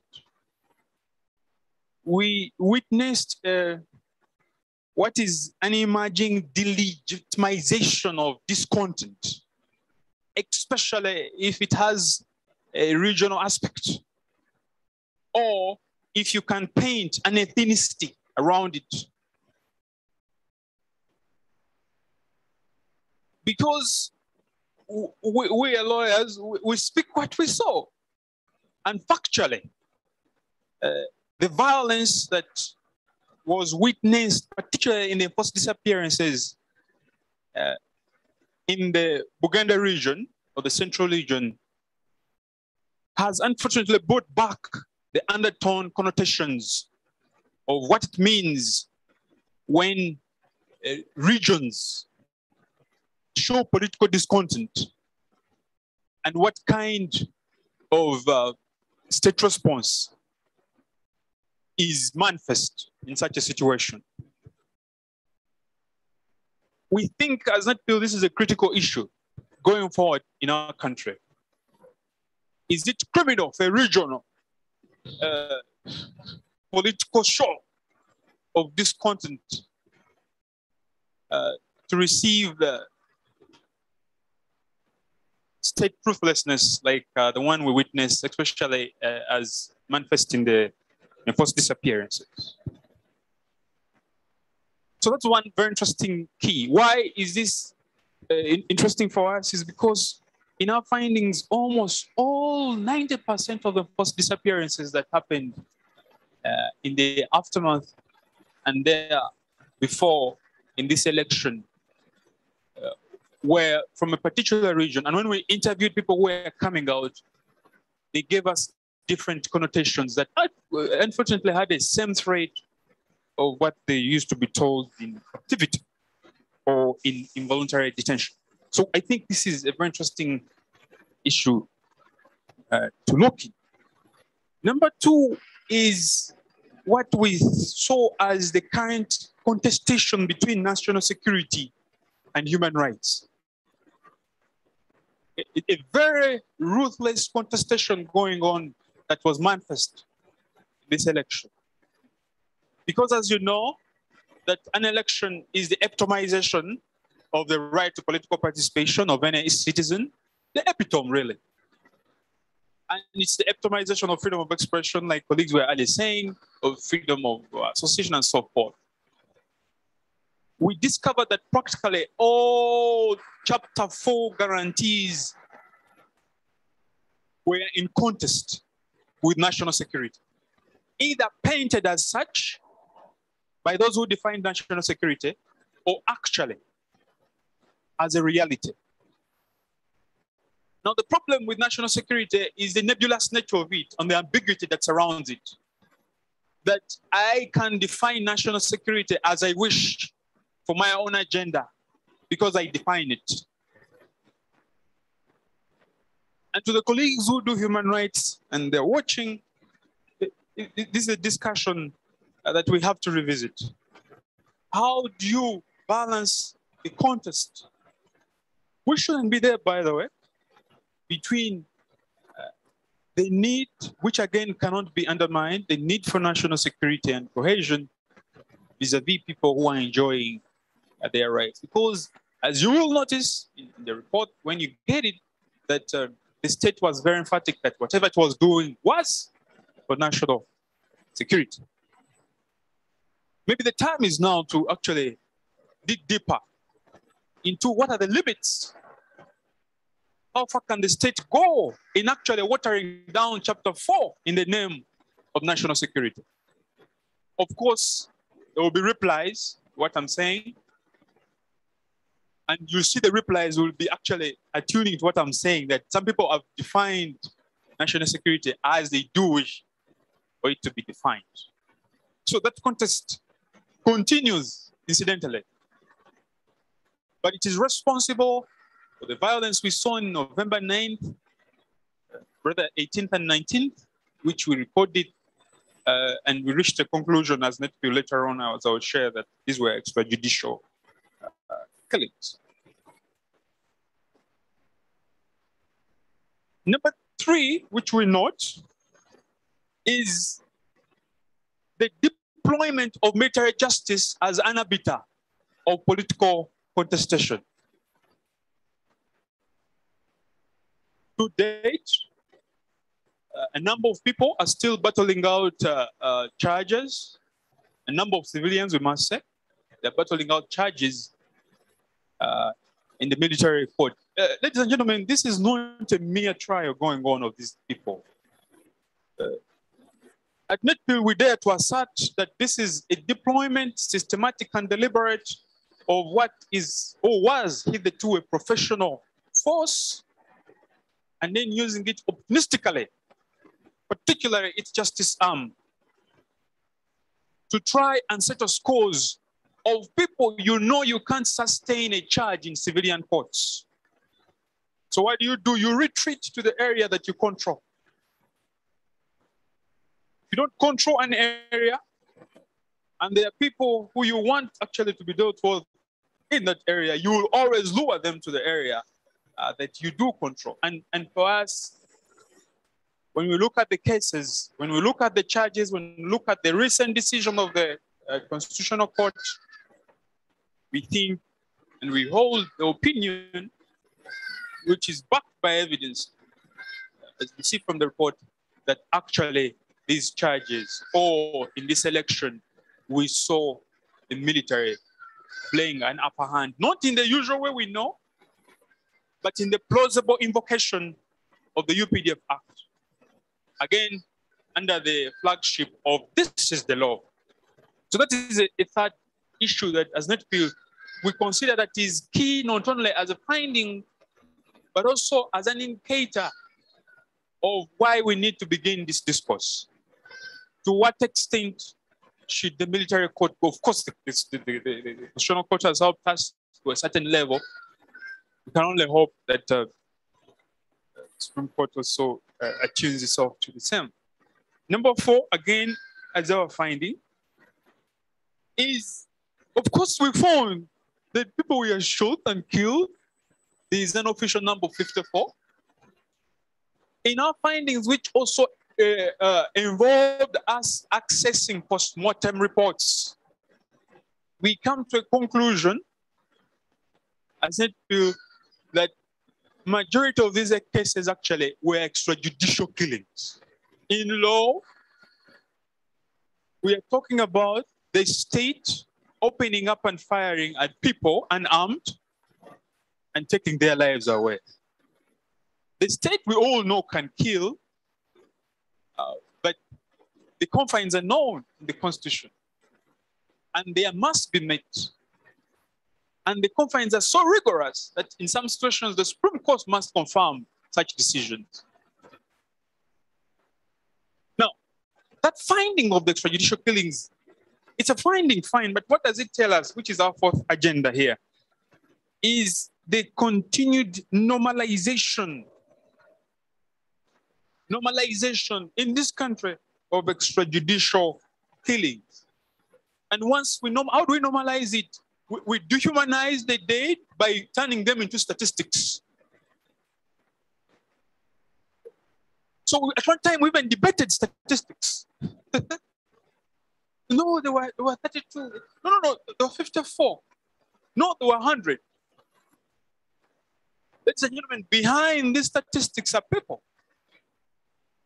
And this trend has been emerging, and it is taking a stronghold. And as NetPil, we refuse to let this go. Who killed those 54 people?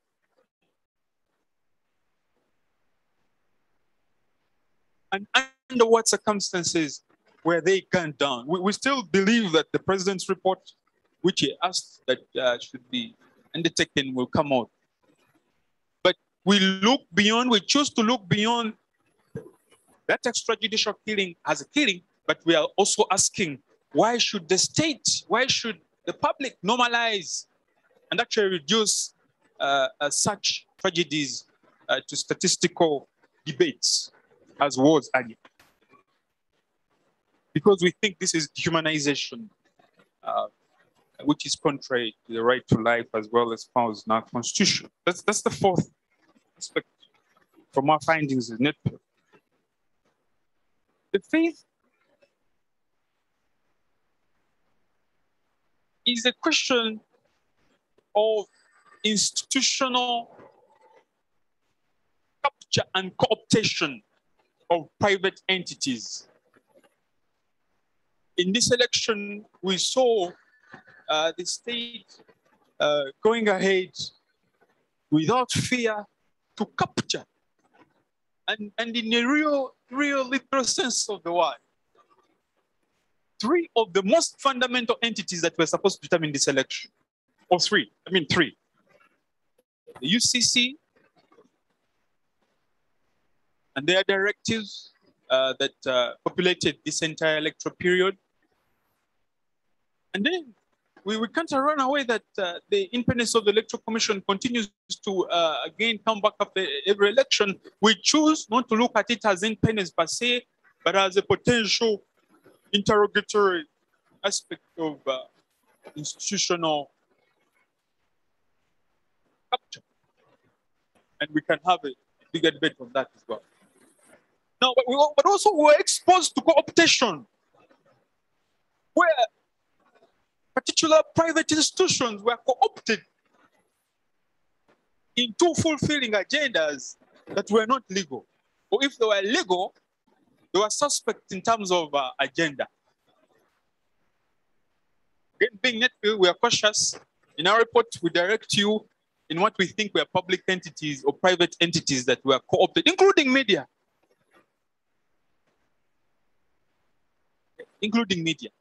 And this co-optation should not be looked at it in the context of the weaklings of or these other private entities being weaklings, but it's actually a question of survival. That what must you do in this electoral period to render you relevant in the next or in the aftermath of the election? And we choose not to look at these as sellouts or weaklings or whatever, but as entities that are also in the wider spectrum of what all of us actually find ourselves into. The need to unchain some of these rights and freedoms. Sixth, as a near conclusion, is the dictatorial authoritarianism that we witnessed. And Uganda was applying both the China model and the Russian model of this new trend. Ladies and gentlemen who are listening to us and watching, dictatorial authoritarianism is real because, and sometimes very difficult to circumvent because it comes under the guise of the need to actually regulate dictator spaces, online civic spaces.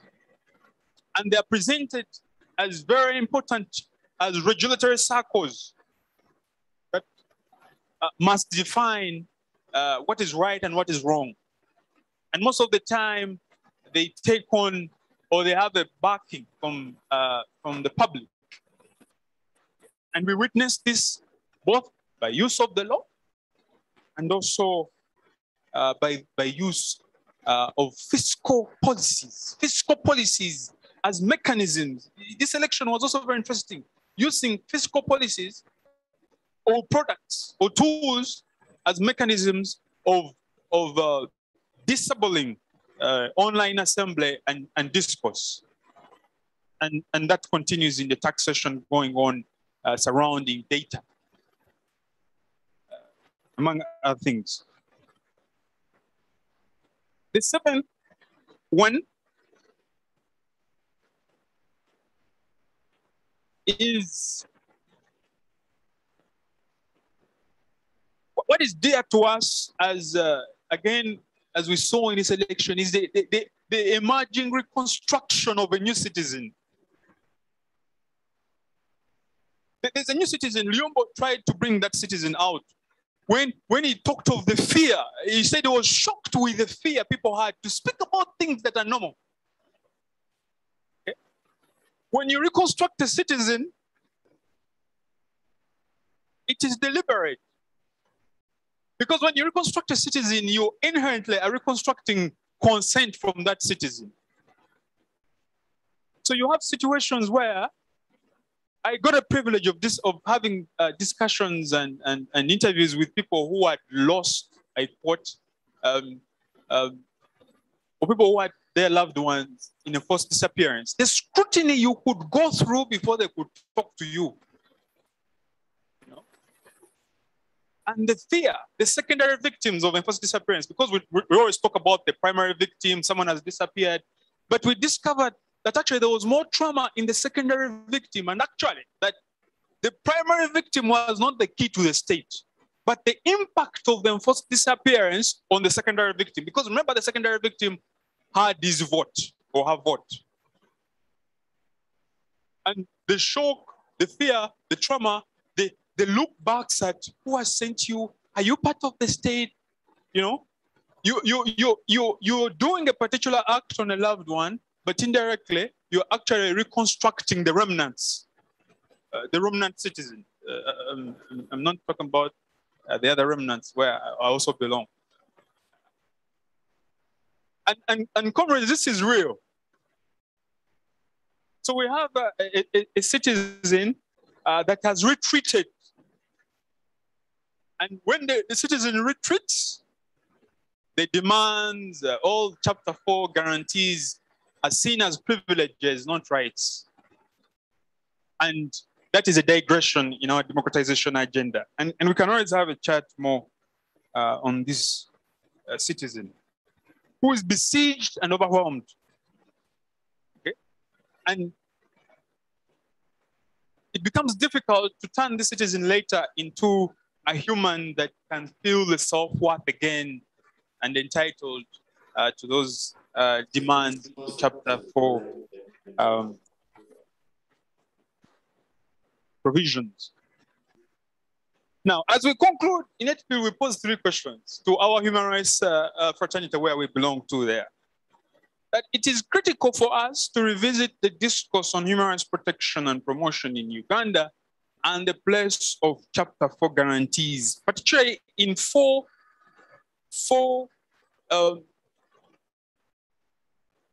spaces, or if I should, or dynamics. Should the movement continue acting as it is, or it should also transform? Transform why? Because of these 4 things. 3. 1, all of what we saw must be contextualized into a militarizing Uganda. How do we continue the agenda of human rights in what is before us, a militarizing Uganda? By yesterday, many of you know that permanent secretaries are increasingly also cropping into, or we are also picking them from the military. Permanent secretaries, supposedly supposed to be technical fellows. So how do we deal with this aspect? How do we enforce all of, or push on for all of these rights in this situation? Number 2, you will agree with me, or you will agree with us that we have entered the decisive stage of what is now clearly a dominant one-party political dispensation. I know you're going to tell me, or you will tell us as not you, but there's this and this. In our understanding, and as we're traversing this work, that the way we push on for human rights protection and promotion in dominant party states must be revisited. Because you practically have a country, and rightly so, which is running a dominant political party that is almost in every setting. And then lastly, again, food for thought for us to discuss as the movement, that how do we continue to protect and promote human rights in a non-transitioning liberation movement, which sometimes disguises as a party. And for us to understand this, we need to be very, very critical and probably look deeper into countries that have also had, or where we are, which were governed at one time by liberation movements, which fortunately for them, they changed and became progressive political parties. The likes of South Africa, ANC, Mozambique, they're fairly more there, among others.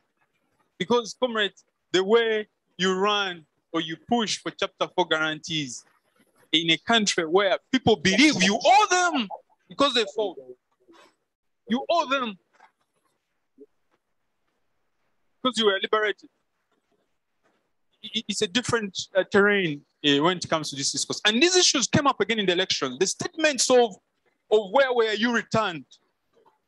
The statements of, but you people, why don't you appreciate return? And they were not subtle statements. There were statements telling you that, hey, remember. But we also, again, if I should divert, we also saw recently another traditional leader coming up and saying the same thing, that, hey, not only you are also there. This discourse is key for our country to have, guided by the question, what more do we owe you? What more? If it's not you who owes us, to make sure that what you actually brought is sustained. These were our findings. As NetPil, as a group, as an organization, as a team of over 144 lawyers who believe in social justice and who believe that elections, the right to vote, is the highest level of political participation, and everything must be done to ensure that space that allows the exercise of this right comes to pass. Our small contribution to this discourse are these findings. But even more importantly, our bigger contribution to this discourse nationally are these questions that we leave to you, that we must have candidly, without threats of, do you know who I am? You know, threats of where were you? And then we discuss and bequeath a next generation something like this. I want to thank you for giving that. Well, thank you so much, James. James, go with that microphone to that seat. What he has done is to simply provoke us to find that report, read it, interact with it, and do something about it. As James takes his seat, just before I hand over to Charles, Dr. Robina Namusisi, Resident Country Director, International Republican Institute in the Gambia. I'm glad to see you on the platform. Thank you for being a part of this. It is a pleasure. There's a comment that came in from Simon Senyonga in the chat room, and he says, special thanks to the team of students and NetPil. Attention should also be given to the special interest group elections, which represent majority of the population in the context of the general elections. Conversations need to be heard around the holding of delegates by the state, hiding of voters' registers, outright refusal of holding the delegates' conference, among other atrocities against the freedom of expression, assembly, and association. And then we have another comment coming in from, was it Daniel? Yes, Emmanuel, sorry. Emmanuel says this is a very great work and powerful report, great work for training students in the context of COVID-19 learning challenges. Kudos to the students, to NetPil, and to the School of Law. Great. I want to hand over to Charles. Charles will tell us what is happening, who is where. Charles, we are all yours.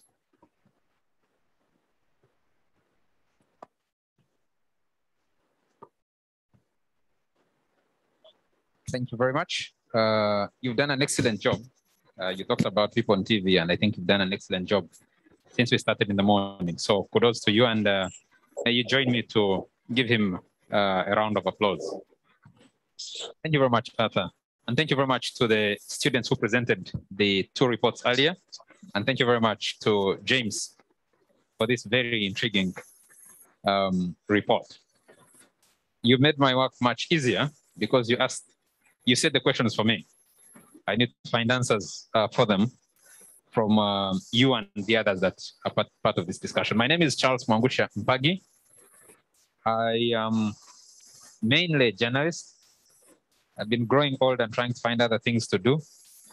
So declaration of interest, I did participate in this election we're discussing. I wasn't successful. I'm trying to find my feet in other things and redefining myself going forward. Yes, I've also made an attempt to become a lawyer. I haven't succeeded yet. I hope I will succeed someday. I have on the panel, James, happy to have you back on the panel. I have Agatha Ateire. Agatha is a lawyer and is a journalist. And she's been very active in public spaces, debating some of these issues. I want to believe that I have Yusuf online. Do I? Do I have Yusuf online? Yusuf Serunkuma, who's an academic. I think I should have him online. Yusuf, if I have you online, please get on. Let's start this discussion. He's on. Great. So I have Yusuf Serunkuma, who's an academic based at this institution. He writes a lot in the Observer, and you must have seen him. You must have interacted with some of his writings, I believe. Very nice to have you. I want to start with a very broad question. And I want to throw this back to James, even before I go to the other panelists.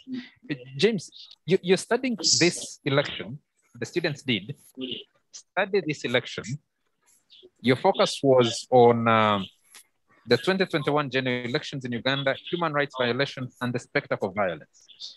The issues you point out, to me, seem to raise questions about not just our commitment to Chapter 4 of our Constitution, but to the broader democratization process, which this election is supposed to represent.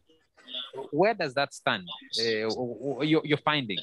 Did you feel like democracy is taking root, or we're just holding election for the sake of holding election? Thank you. I got a privilege at one time to land on an interview recording, a reading of the same, and the late Kano Mayombo had been asked the question on what they had introduced as people who went to the war. And he said that we did not, the person that was interviewing him seemed to be saying that we introduced democracy, but he shut it down and said we did not introduce that, we introduced a democratization process, which it is possible we may not be able to see. Now, we went into the field with this thinking that if this is a process, are we moving backwards or forward? Because there's a tendency for people to believe that the ultimate end of something that they've introduced. But we're interested in finding out whether we have had inroads that are positive, that are being built onto these. Now, Charles, that's why we diverted from should we report violations or what the violations mean? And we had to adopt what the violations mean because we're sensing the digression. So when you ask whether we are seeing a progression towards democratization, we can't as Netflix run away from the fact that we're on a journey, but we received a very heavy hiccup, a hiccup of losing 54 people extrajudicial in an election is a big hiccup. And the bigger hiccup actually is normalizing it, that death or those deaths. So for us, we believe that even a single life lost when exercising a right, of course, we can debate the circumstances of loss. We can't debate the loss.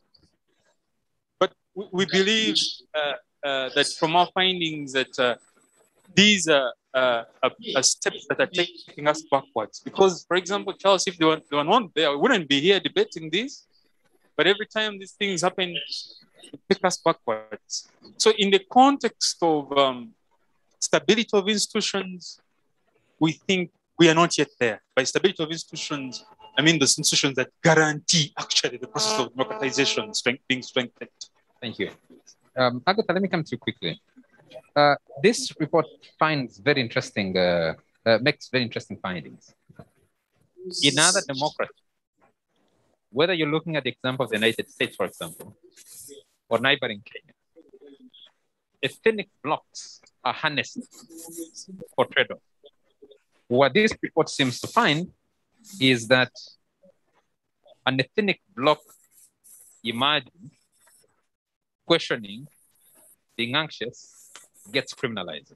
I don't know in your interpretation, both from your journalistic and legal background, what this means for this country going forward.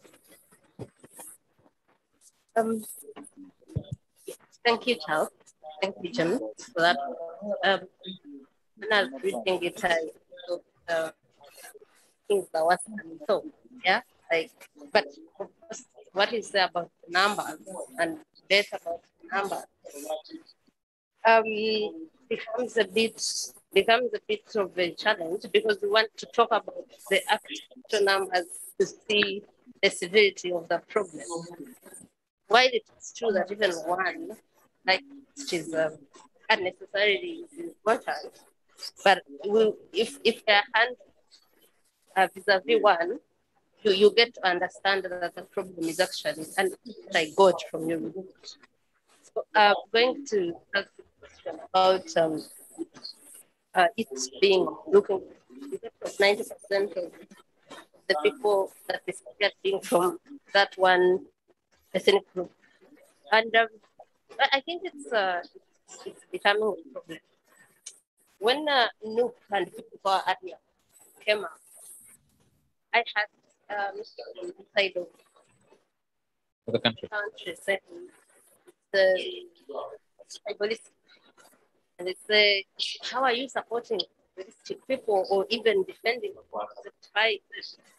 And I said, but I find you guys more tribalistic that you're actually calling it, because I was asking, why are you calling people power tribalistic? And they said, look at its membership. I asked, did any person, any of you go to join Nook? And you were told, and there was no answer. Now, when that happened with the other accusing one side of being tribalistic, I think being on defensive. When James talks hustle, you went through to talk to these victims or victims' loved ones, it reminded me of a time I called a Nook supporter in Nakasongola. I think during the elections, I was working with the and we wanted to 35 years after coming to this election. So we needed from the region where Museveni had, where Museveni had less support. We wanted a support of Museveni and support of Israel to talk about their reasons for that. So I called this man, and of course these are... I need you to speak closer to the microphone, yes, I think. Yes. These are semi-literates that don't speak English, so I struggle with Luganda, and he could tell I don't know Luganda. He said, and and I said I'm a Munyankole, but I'm not. He refused to talk to me because after I explained, I asked more questions that were uncomfortable. So you have these two ethnic groups. So the mistrust is from both sides. I said the other side that I first talked about, the mistrust is a little baseless. This side, however, it's a reaction to what has been happening. It's a reaction to thinking that we have been, it's a reaction to thinking that they're out to get us, which is what the findings show. So we don't know if this was targeting this ethnic group or it was because, the ethnic group that we are in the middle of this city where the ethnic group comes from. But I think the way that the state handled it it's rather peculiar. Because like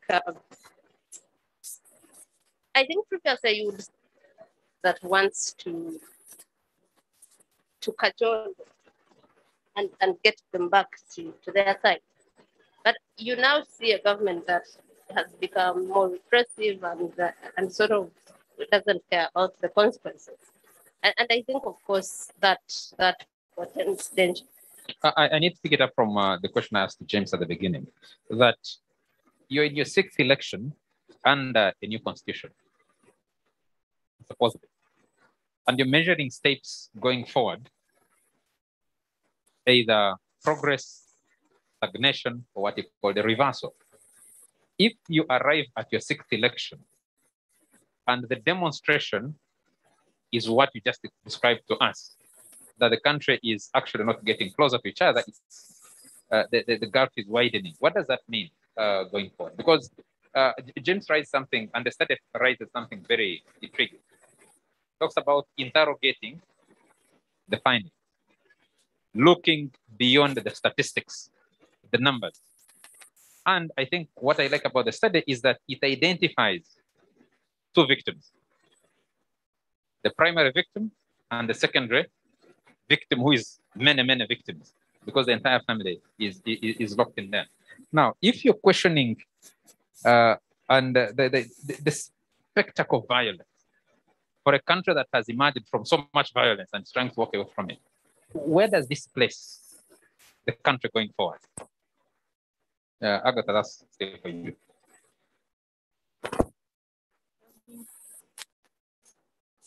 I don't know. I think it's hard to now predict what will happen. Until the 2021 elections, I think the election that had gone on in history as the most violent one was the 2001 election. But when you look at the 2021 election, what happened in 2001 is not even half of what happened this time. Now, we have been talking about this, that for someone who has watched this government from the time I think there's a time they would blow hot and cold of,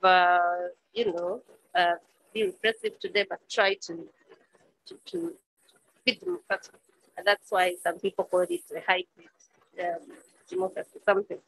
But now we are increasingly seeing someone that doesn't care about the consequences of what is happening. After the 54 death, and I don't like to say 54 because we don't know. There's no research that will help us find out now. I've learned from journalistic experience from the previous election, in the 2011 election, the violence that was unleashed on the 12th of May at the swearing in, that the numbers that we interact with are significantly suppressed. Because I think in that election, in that violence on the swearing in day, which was the day Kizza Besigye returned, officially recorded were 29 deaths. But as a journalist in the field and death certificates that I saw, the numbers were much, much higher. So even the 54, yes, it did significant interrogation. After that, in those incidents, so November 18th and 19th, we first interact with the Minister of Security then, who says that the police has a right to kill you.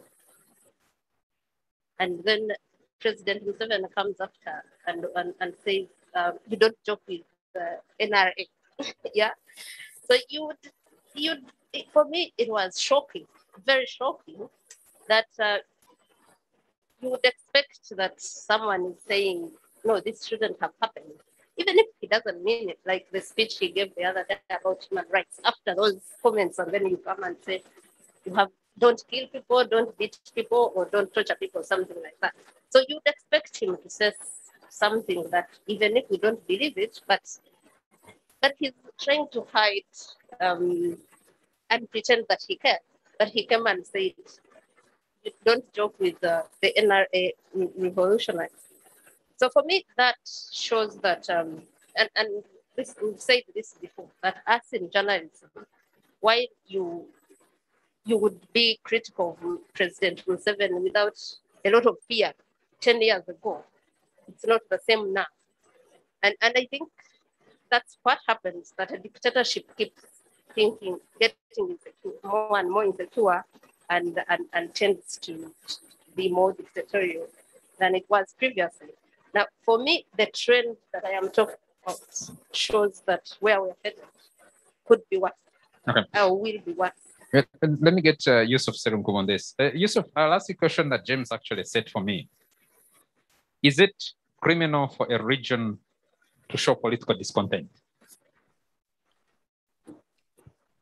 For a region to show political discontent, Charles, I'm happy to be here. Thank you so much for. It looks like the setup for the fourth estate back in the days. Thank you so much for. I thank Netfield for trying to sort of revive the setup for the fourth estate. It looks really beautiful.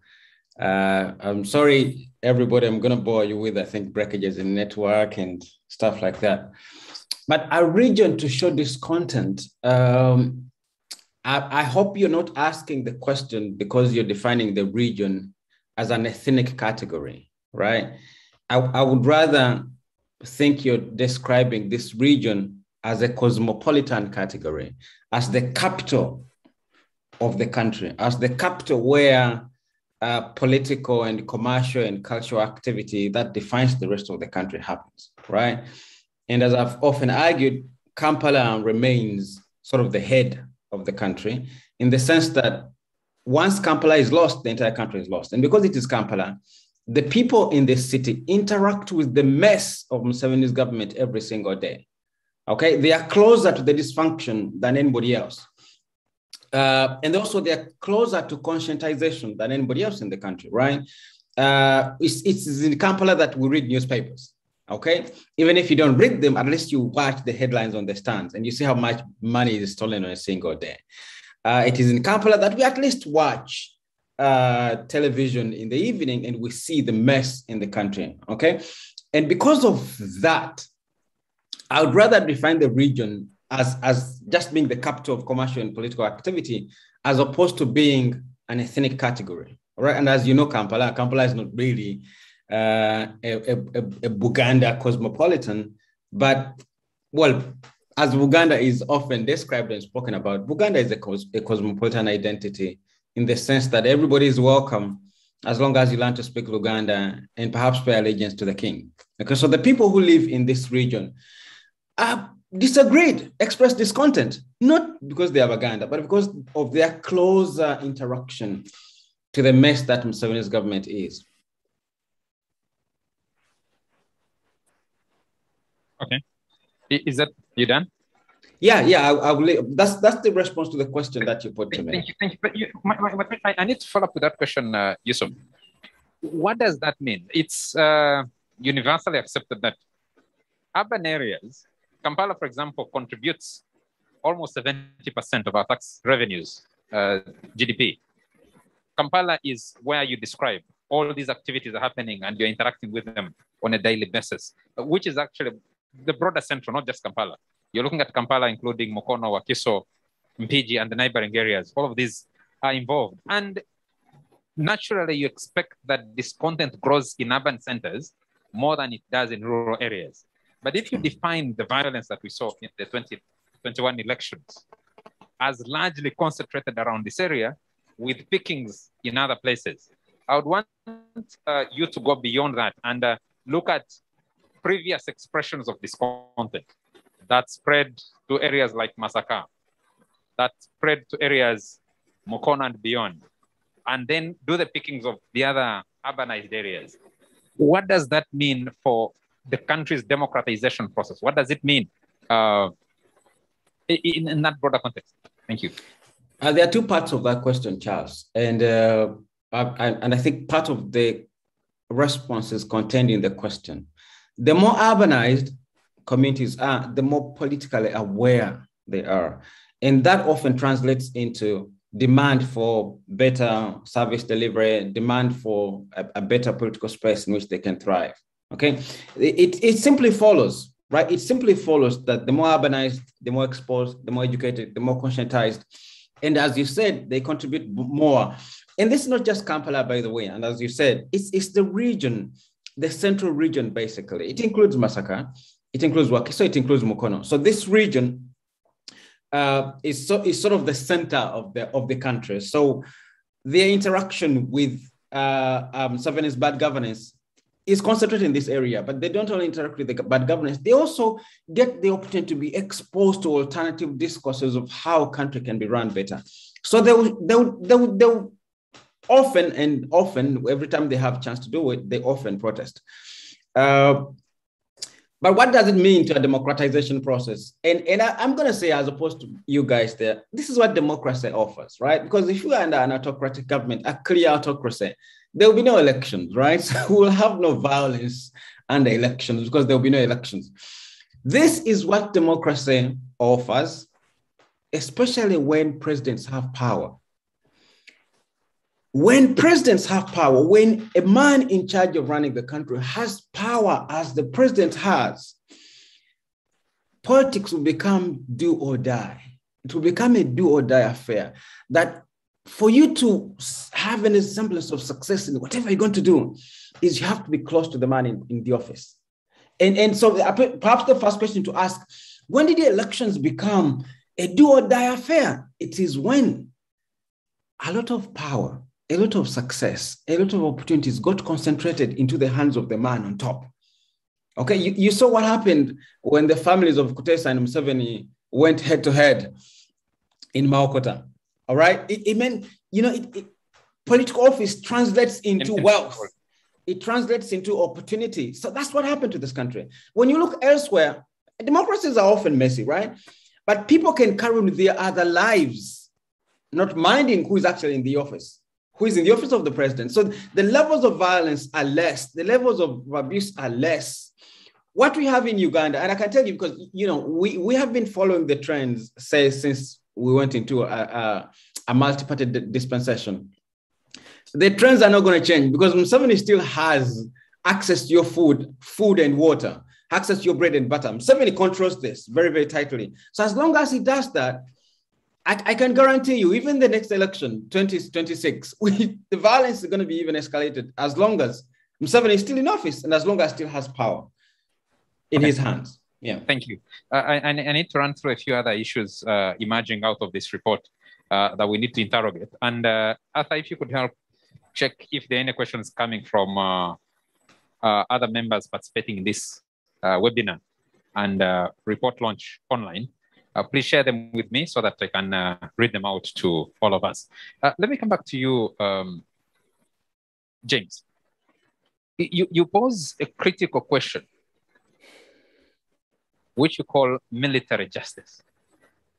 Is it justice at all, actually? That's a very interesting question.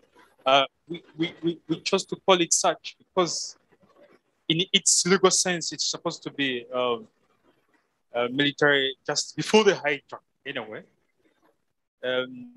We must contextualize this that as we talk of a militarizing state, a state that militarizes retreats to the military, but begins. Okay? It is even more so when that state is headed by former guerrillas in the actual factual sense, because of the trust of comradeship that exists, and because of the belief that these people know the historical mission. They have that narrative of historical mission. So it is very easy to construct an opponent into a threat of the historical mission, which is known by the military, as defined and known by them. So actually the deployment of military justice to do with civilians, that's why we argue, is not a mistake, but it is deliberate because these civilians have been Christianized and transformed into enemies of the mission that the military must take on. So they are not seen as civilians in that context. They are seen as enemies of that mission. Now, the problem is that that mission counts as chapter 4. Because sometimes that mission is not known only but a few comrades, who were there. And so, to them, it is military justice because it must be dispensed to anyone who is a saboteur, a charlatan, an obscurantist, as the president calls them. But to us here, because we think that we should be governed by the rule of law, which is well laid down in the Constitution, it takes on a different connotation of justice to actually misuse of that justice. That's why we maintain the argument that whereas it is okay to deploy military justice where it is supposed to be deployed, it is not okay for you to hijack it and create facts that fit its entry into what is otherwise a civilian altercation that must be dealt with the civilian judiciary system. And secondly, Charles, is that when you begin taking away things or issues that are supposed to be solved by particular entities, and then you take them to other entities that you think you're controlling, you're inherently killing, disabling, and passing a vote of no confidence in these other mainstream institutions. So even in this so-called military justice that we saw in enforced disappearances, there's also a very implicit contestation between the civilian justice system and the military justice system. But because you have the civilian justice system and the judiciary, told to be quiet and stay away, you don't see it coming out. But we are beginning to see it in judgments. Some people, you were talking about the judgment of the most recent constitutional judgment. The Constitutional Court was championing human rights. No, the Constitutional Court was actually fighting militarization. It is actually becoming a tool of demilitarizing. It is saying, demilitarize this thing. It doesn't belong to you. It is civilian. It's supposed to be us handling these matters. So we are beginning to see, lawyers can choose to see it as a legal humanistic debate, but you clearly see some people, some judges are saying, no, you must stay where you belong. We should also deal with our own people. And for that matter, some sections of the UPDF Act are null and void because they counter the Constitution. So first, we choose to see it in that contextualization of the need to balance between the two, using and following what is legal, and of course, striking down those opportunistic sections. Because again, legally speaking, the military court martials are right when you look at the law, but we also know that some laws in some situations are unjust and must be shot down with what Kanyehamba said, the available legal measures, such that they don't accentuate violations. So this is one of such cases, but which will remain positive because of the ongoing litigation around them. Agatha, I want to pick up on that militarization thing, because I see, I don't know if the report talks about it. From what I have read so far, I haven't seen to see it. There is a graduation, just like James is saying, from who executed the mission on 18th and 19th. Was it civil police? Was it military? Was it who? If the people who come out of that, who survive that but end up being picked up, end up in a military court trial and military detention, and you're talking about systematic, he called it systematic deployment. It's another deployment. You're deployed in the military court, you're deployed on the streets of Kampala to sort out some mess and defend the historical mission, as he talks about it. What are the retreat options? And for young people, students engaging in these questions, engaging these realities today, what would you tell them? What does a young law student who's interested in better governance is engaging in this, in studies like this, the excellent presentation by Luyombo and his colleagues earlier, or the other report done by Julian and her colleagues, to this particular report we're debating at the moment? What options exist for them to try and redirect the course of governance and democracy? Options. you're asking about the options of Uganda. Yes, Ugandans, young Ugandans who are interested in these things.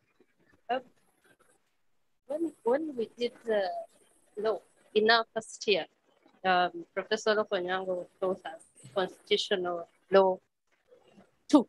Yeah, yes. What he said as he left the class when we finished the course was that even if we forget everything else, it was important to remember that the Constitution is supreme. Later on, I have a political scientist friend of mine who said that the problem he has with lawyers, especially human rights activists, is they are naive and idealistic. And I think he was actually talking about Professor Lokanyang and the group that that pays attention to the laws that we have.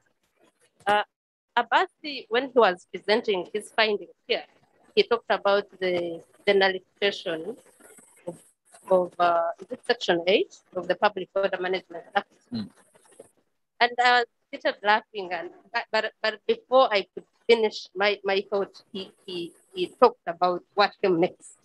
So we celebrated, I think, 1 week or 2 days, the nullification of that section of the act.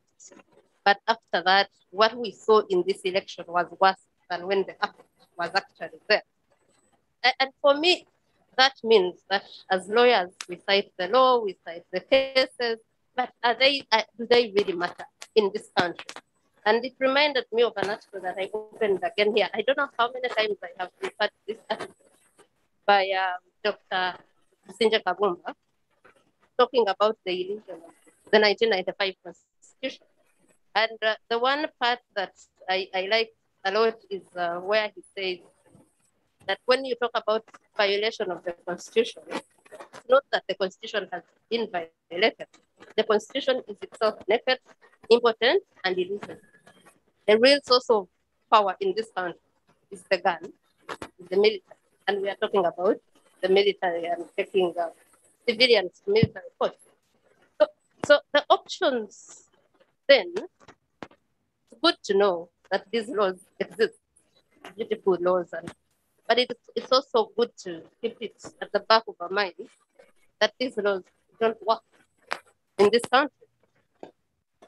And us who actually think they work and refer to them most of the time, we are called naive and idealistic.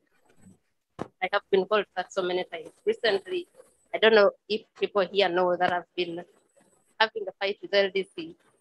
And my fight is citing that these are your rules. You gave them to us. Why didn't you follow them? And everyone is thinking that's not a big deal because there's no following the law or the rules in this country. Like, why are you asking for the obvious? That's what the sense you get. Some lawyers even told me, no, for us, we never saw our mark. Like the senior lawyers, we never saw our results. So what's the big deal? And that's the big problem. That in this country, what James talked about, that we have seen these rights as privileges, is very true. Because we are reduced to that. We have that the structure here that has engulfed us. So our options as young lawyers, as citizens of this country, I think are to just continue standing for what's right, whether you are naive or branded naive or idealistic. I think Ugandans need to learn to stand up for themselves. And I thought that the reason people don't stand up for themselves when I was growing up in rural areas was that they didn't know what they deserve. They didn't know their rights. They didn't know what they are worth.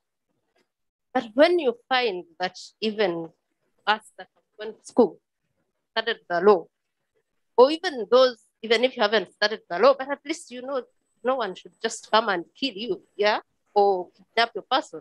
But we keep quiet. And in keeping quiet, which actually stems out of the fear that you speak of, they thrive on that fear. I keep thinking that if it wasn't just Chiza Besigye in 2001 and up to 2016, if it wasn't just Robert Chaplin everywhere there's a leader like that and encouraging people to rise up. And if all of us really made our voices to be heard, I keep thinking that, you'll get that critical mass that at the end of the day, we need to as our option. But apart from that, we can cite the laws, but we have very little power. Thank you. Yes. I have a message here from Dr. Najita Msoke, who says, thank you, School of Law, NetPil, and the researchers who participated in this project. This is a conversation we needed to have yesterday. As School of Law, we should also be thinking of where we go from here. I believe it is incumbent upon us to provide leadership, guidance, and focus towards efforts for the protection and promotion of rights discussed here, as well as all other human rights. That's from Dr. Najita Msoke. Thank you very much, Doctor, for sharing that with us. Yusuf, let me come back to you one more time, and then we should be wrapping this up. I am going to skip the issue on digital authoritarianism, the Chinese and Russian model. We're familiar with that. But jump to the question of constructing a new citizen. I find that very, very interesting. I think you referred to it from your experience trying to interview people. He referred to it as the experiences the research has met, but we know we live with this. Yusuf, when the citizenry is reconstructed and reshaped to fear, to respect authority, don't touch things that don't concern you, that kind of citizen. Instead of the citizen who is asked to one of what does that mean for the country, especially a young country like Uganda? I'm glad you asked me that question, Charles, because I wanted to pick on the comment that Agatha made about nobody respects these laws in this country, right? I found that a wonderful comment. But then as Agatha was winding up, she said, we should continue standing up for what is right. Okay, and I think that's kind of cryptic when you say we should continue standing up for what is right. How should we do it? I think that becomes a very interesting question because it ties into what you just said. Over, I think that's a very interesting juxtaposition. What should happen in this case? So if you are standing up for what is right, how should you stand up, right? And I think this question brings introspection onto people who are involved in this human rights work. We have documented, reported human rights abuses in this country for the last maybe 25 or 30 years, right? From the birth of the NGO industry. We have been doing this documentation.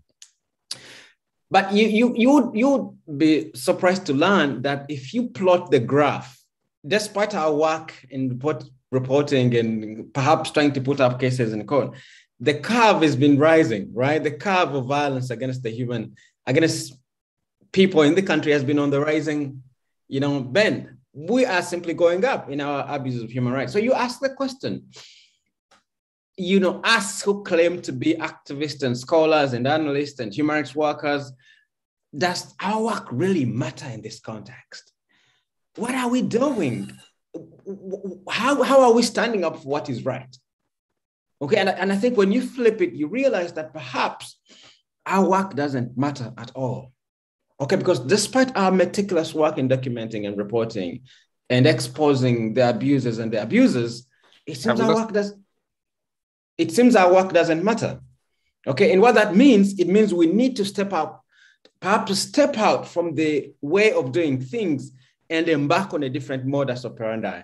And Agatha there mentioned some very wonderful names, Kizza Besigye and Robert Kyagulanyi. The ways they've done it is not through simply documentation. They've taken the battle where it's supposed to be taken. And I think this is going to be my appeal to, us and everybody else who's interested in making sure this country is governed better. I think it's maybe high time we stopped simply documenting, right? James there said they were even working clandestinely, right? Because they were afraid to show their faces, that they're actually following up on human rights. They had to work under covers. And I think that's dangerous. I interacted with the fact-finding mission when this report first came out.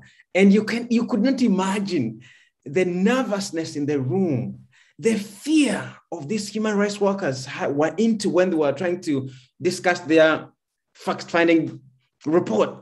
It was, and I said, these are like people that we look up to, us who are, those who are in the trenches, the NUP people, NUP activists, they look up to the human rights defenders. But the fear, the tension, they were speaking in low tones. James, you remember that? You're speaking in, you're speaking in whispers. Okay, and I think it's high time, we stop speaking in whispers as when you think of imagining a new citizenry, it should begin with us when this work. Perhaps when you stop speaking whispers, you stop at reporting and documenting and giving these wonderful presentations to actually doing the work. Let's follow Kizza Besigye and Robert Chagulang's example. I think maybe there lies our salvation as a new citizenry. Thank you very much. Let me ask, do I have any comment from the members here with me here? Do I have any other comment from, okay, thank you very much. Agatha, thank you very much, James. James, I need you to wrap up on this report. What next? From you and Netbill, what next? Well, we live in uncertain times, and our next actions must remain ambiguous. But there's certainly going to be a legal avalanche in some of these. No, James, I disagree.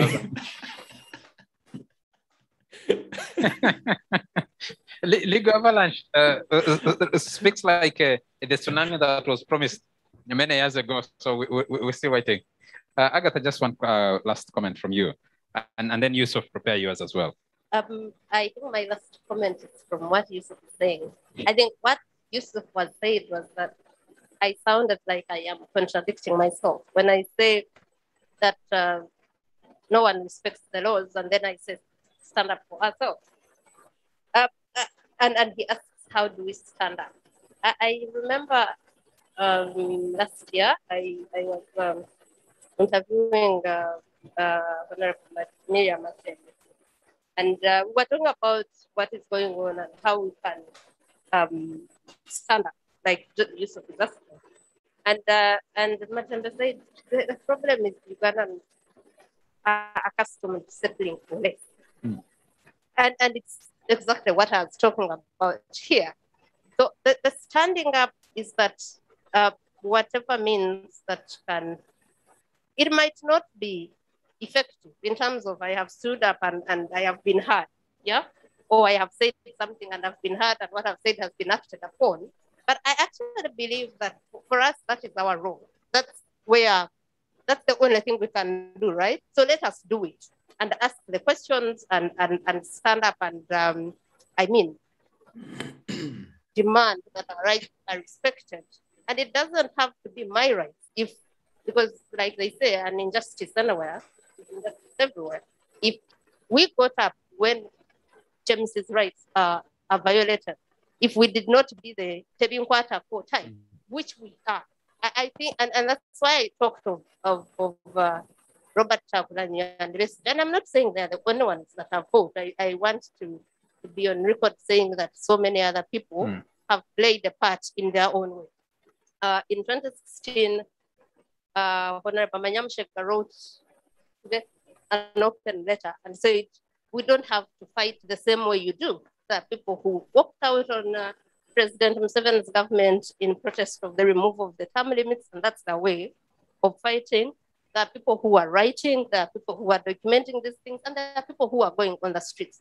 What I think is that if there was that mobilization, that everywhere you have someone doing something to stand up and to do what they is within their means to do, we would have, I think they would think we cannot continue violating, we cannot get away with it any longer. We can't continue to get away with it.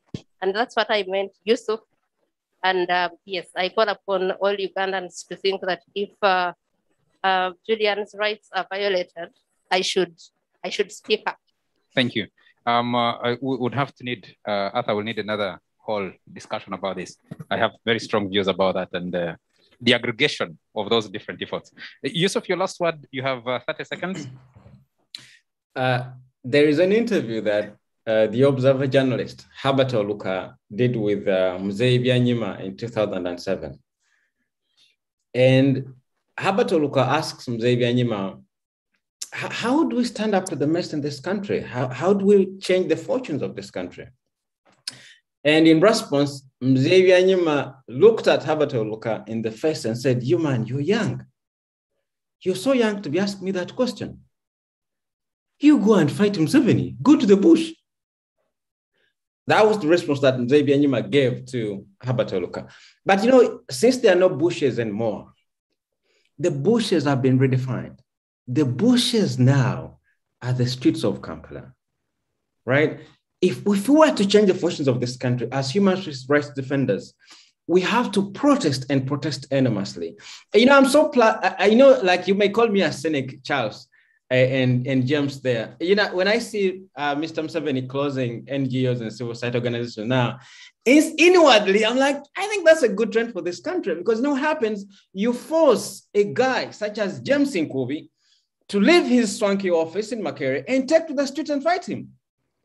You get a guy as smart and highly credentialed such as... to the street, you find you on the street, doesn't he? Yeah, you need to get me onto the street. You need to get Opio on the street, Nicholas Opio on the street.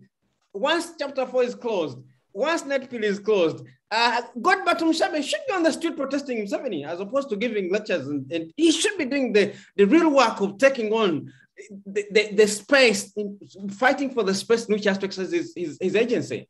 You see, so inwardly, sort of cynically, I like the trend that Museveni is doing, closing NGOs, because what happens in return is that he forces these people to actually challenge him directly. And I think there lies the fortunes of this country. You and I will have that discussion deeper.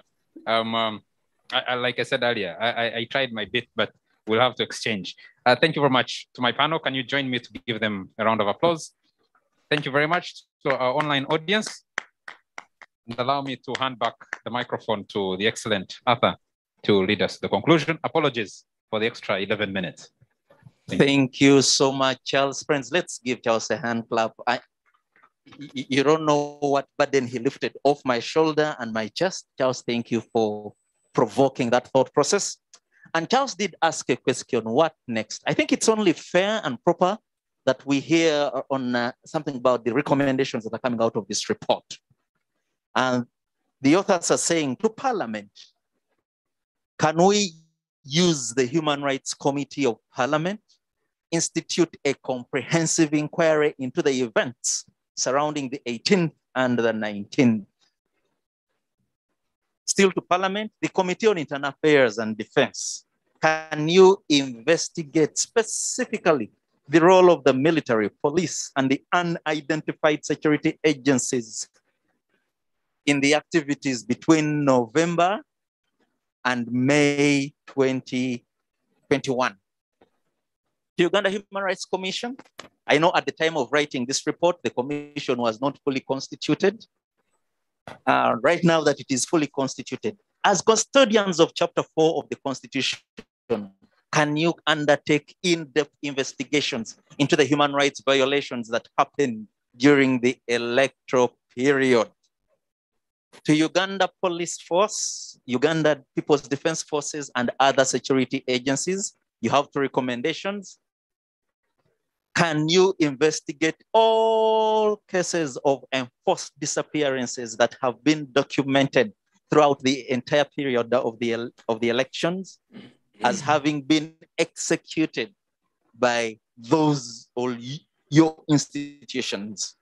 And then the second recommendation, immediately release all those that are still being held arbitrarily, those that have been denied communication with family and lawyers. All, can you endeavor to see a process that allows for expeditious disposal of their cases? To civil society, continue monitoring. document the ongoing military trials, the pre-trial detentions, the enforced disappearances that are connected to the elections. Civil society, you have another recommendation. Could you consider the possibility of seeking accountability for victims through strategic private prosecutions, targeting the identified government agents within the security agencies? And then the other recommendation coming into civil society, using the findings established in clause 1 above, engage the regional, continental, and international human rights state reporting mechanisms on the state of human rights in Uganda. There are two recommendations for Electoral Commission, very interesting recommendations. In future elections, can the commissioners of the EC spread out to the different regions of the country during the campaigns so as to superintend over the activities of the campaigns as opposed to remaining at the center and wait for complaints to be filed at the center? The other recommendation going to the Electoral Commission, EC should revisit the decision not to have civil society organizations accredited as election observers, as this supports the accountability function in the course of the campaigns and the elections. The absence of accredited CSOs to observe the 2021 elections left a free playing field for violation of human rights and freedoms. Those are the recommendations in the report. I have one recommendation for us as Ugandans. We all have a stake in this country. Yes, I know we are done with the elections, but there is another election soon.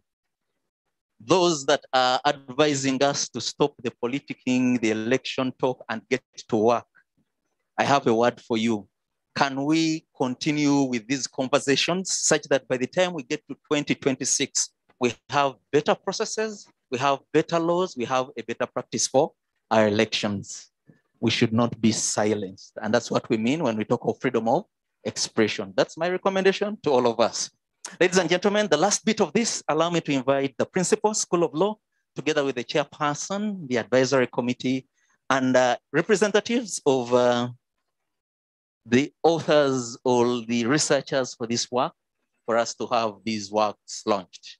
The principal, chairperson, represent the authors of this work.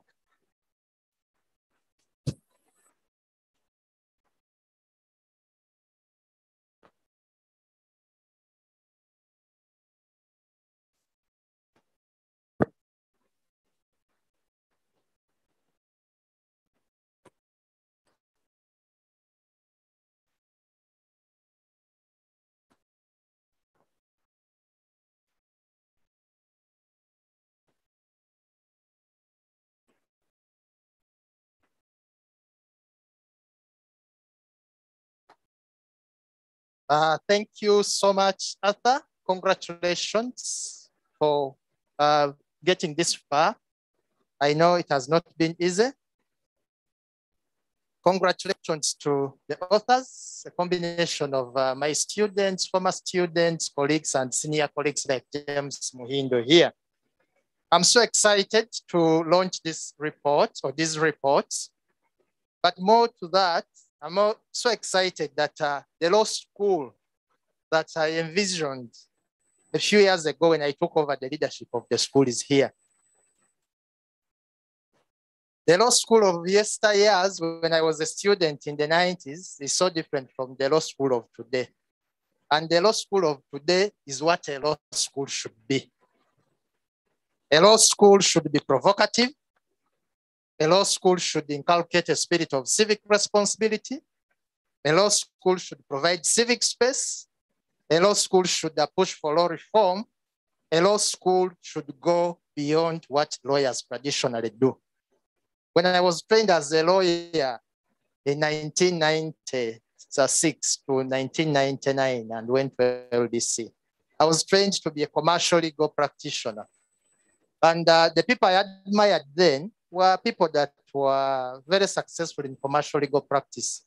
And my dream was to have a big law firm, have pot-bellied clients, CEOs of banks and the like. But along the way, I discovered that actually practicing commercial law in an environment where the rule of law is on a downward trend, where civil and political rights are violated, where social justice is not an issue and social injustice rules the day is useless. So we embarked on a process of promoting civic awareness and transforming the law school into a school that is committed to promoting both civic empowerment as well as social justice. So I'm excited that I'm actually standing here with my students, including current students, and actually launching reports that are informing national and international dialogues on issues that are pertinent to us. Once again, congratulations to the students. And surely I don't expect any of my students that took part in this to get retakes, because the high level of intellectual engagement the students have exhibited. Actually, when I was supervising one of the groups, I was blown away by the level of intellectual exposition that the students put into this. So I have no doubt that these reports are going to go a long way. We no longer produce legal literature to be kept in the libraries. That's the law school of yesterday. The law school of today is active. We are going to pursue these reports. I will officially sign off a letter signed by the principal forwarding these reports to the relevant authorities. That's what a principal of law in a school, in a prestigious university like Makerere, which is celebrating 100 years, should do. So thank you so much. I don't know the formalities of launching reports. I'm told the formalities are that I say that by virtue of the authority entrusted to me as a social justice lawyer, as a public interest lawyer, crowned as the principal of law, I formally launched the report. Thank you so much for God and my country as we build for the future. Thank you so much, Professor Christopher Ambassador, the Principal School of Law, for that official launch. And congratulations, School of Law, congratulations. The network of public interest lawyers, congratulations to the persons behind these reports, and congratulations to each one of us that has taken part. Thank you so much for coming. Thank you for joining us. See you next year as we launch the next reports. God bless you.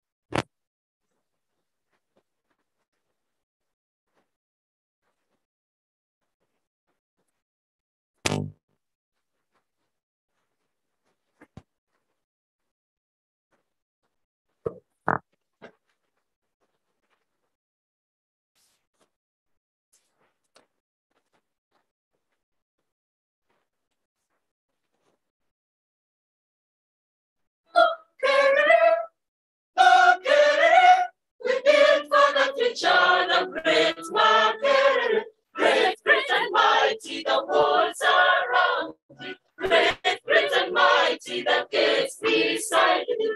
Great, great and mighty, the walls around thee. Great, great and mighty, the gates beside thee. East and west, from north and south, from voices singing, arise, Makerere. Rise up and rise, higher and high. All voices singing, arise, Makerere. Makerere, Makerere. We build for the future, the great Makerere. Great, great and mighty, the walls around me. Great, great and mighty, the gates beside.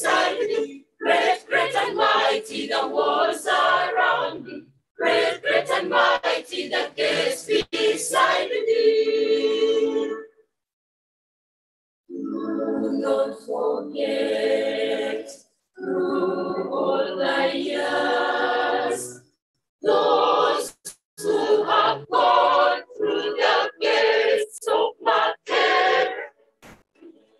Give them the pride, give them the joy, all to remember the gates of Makerere.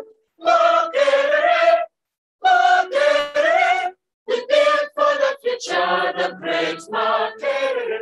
Great, great and mighty, the walls around you. Great, great and mighty, the gates beside you. Great, great and mighty, the walls around you. Great, great and mighty, the gates beside you.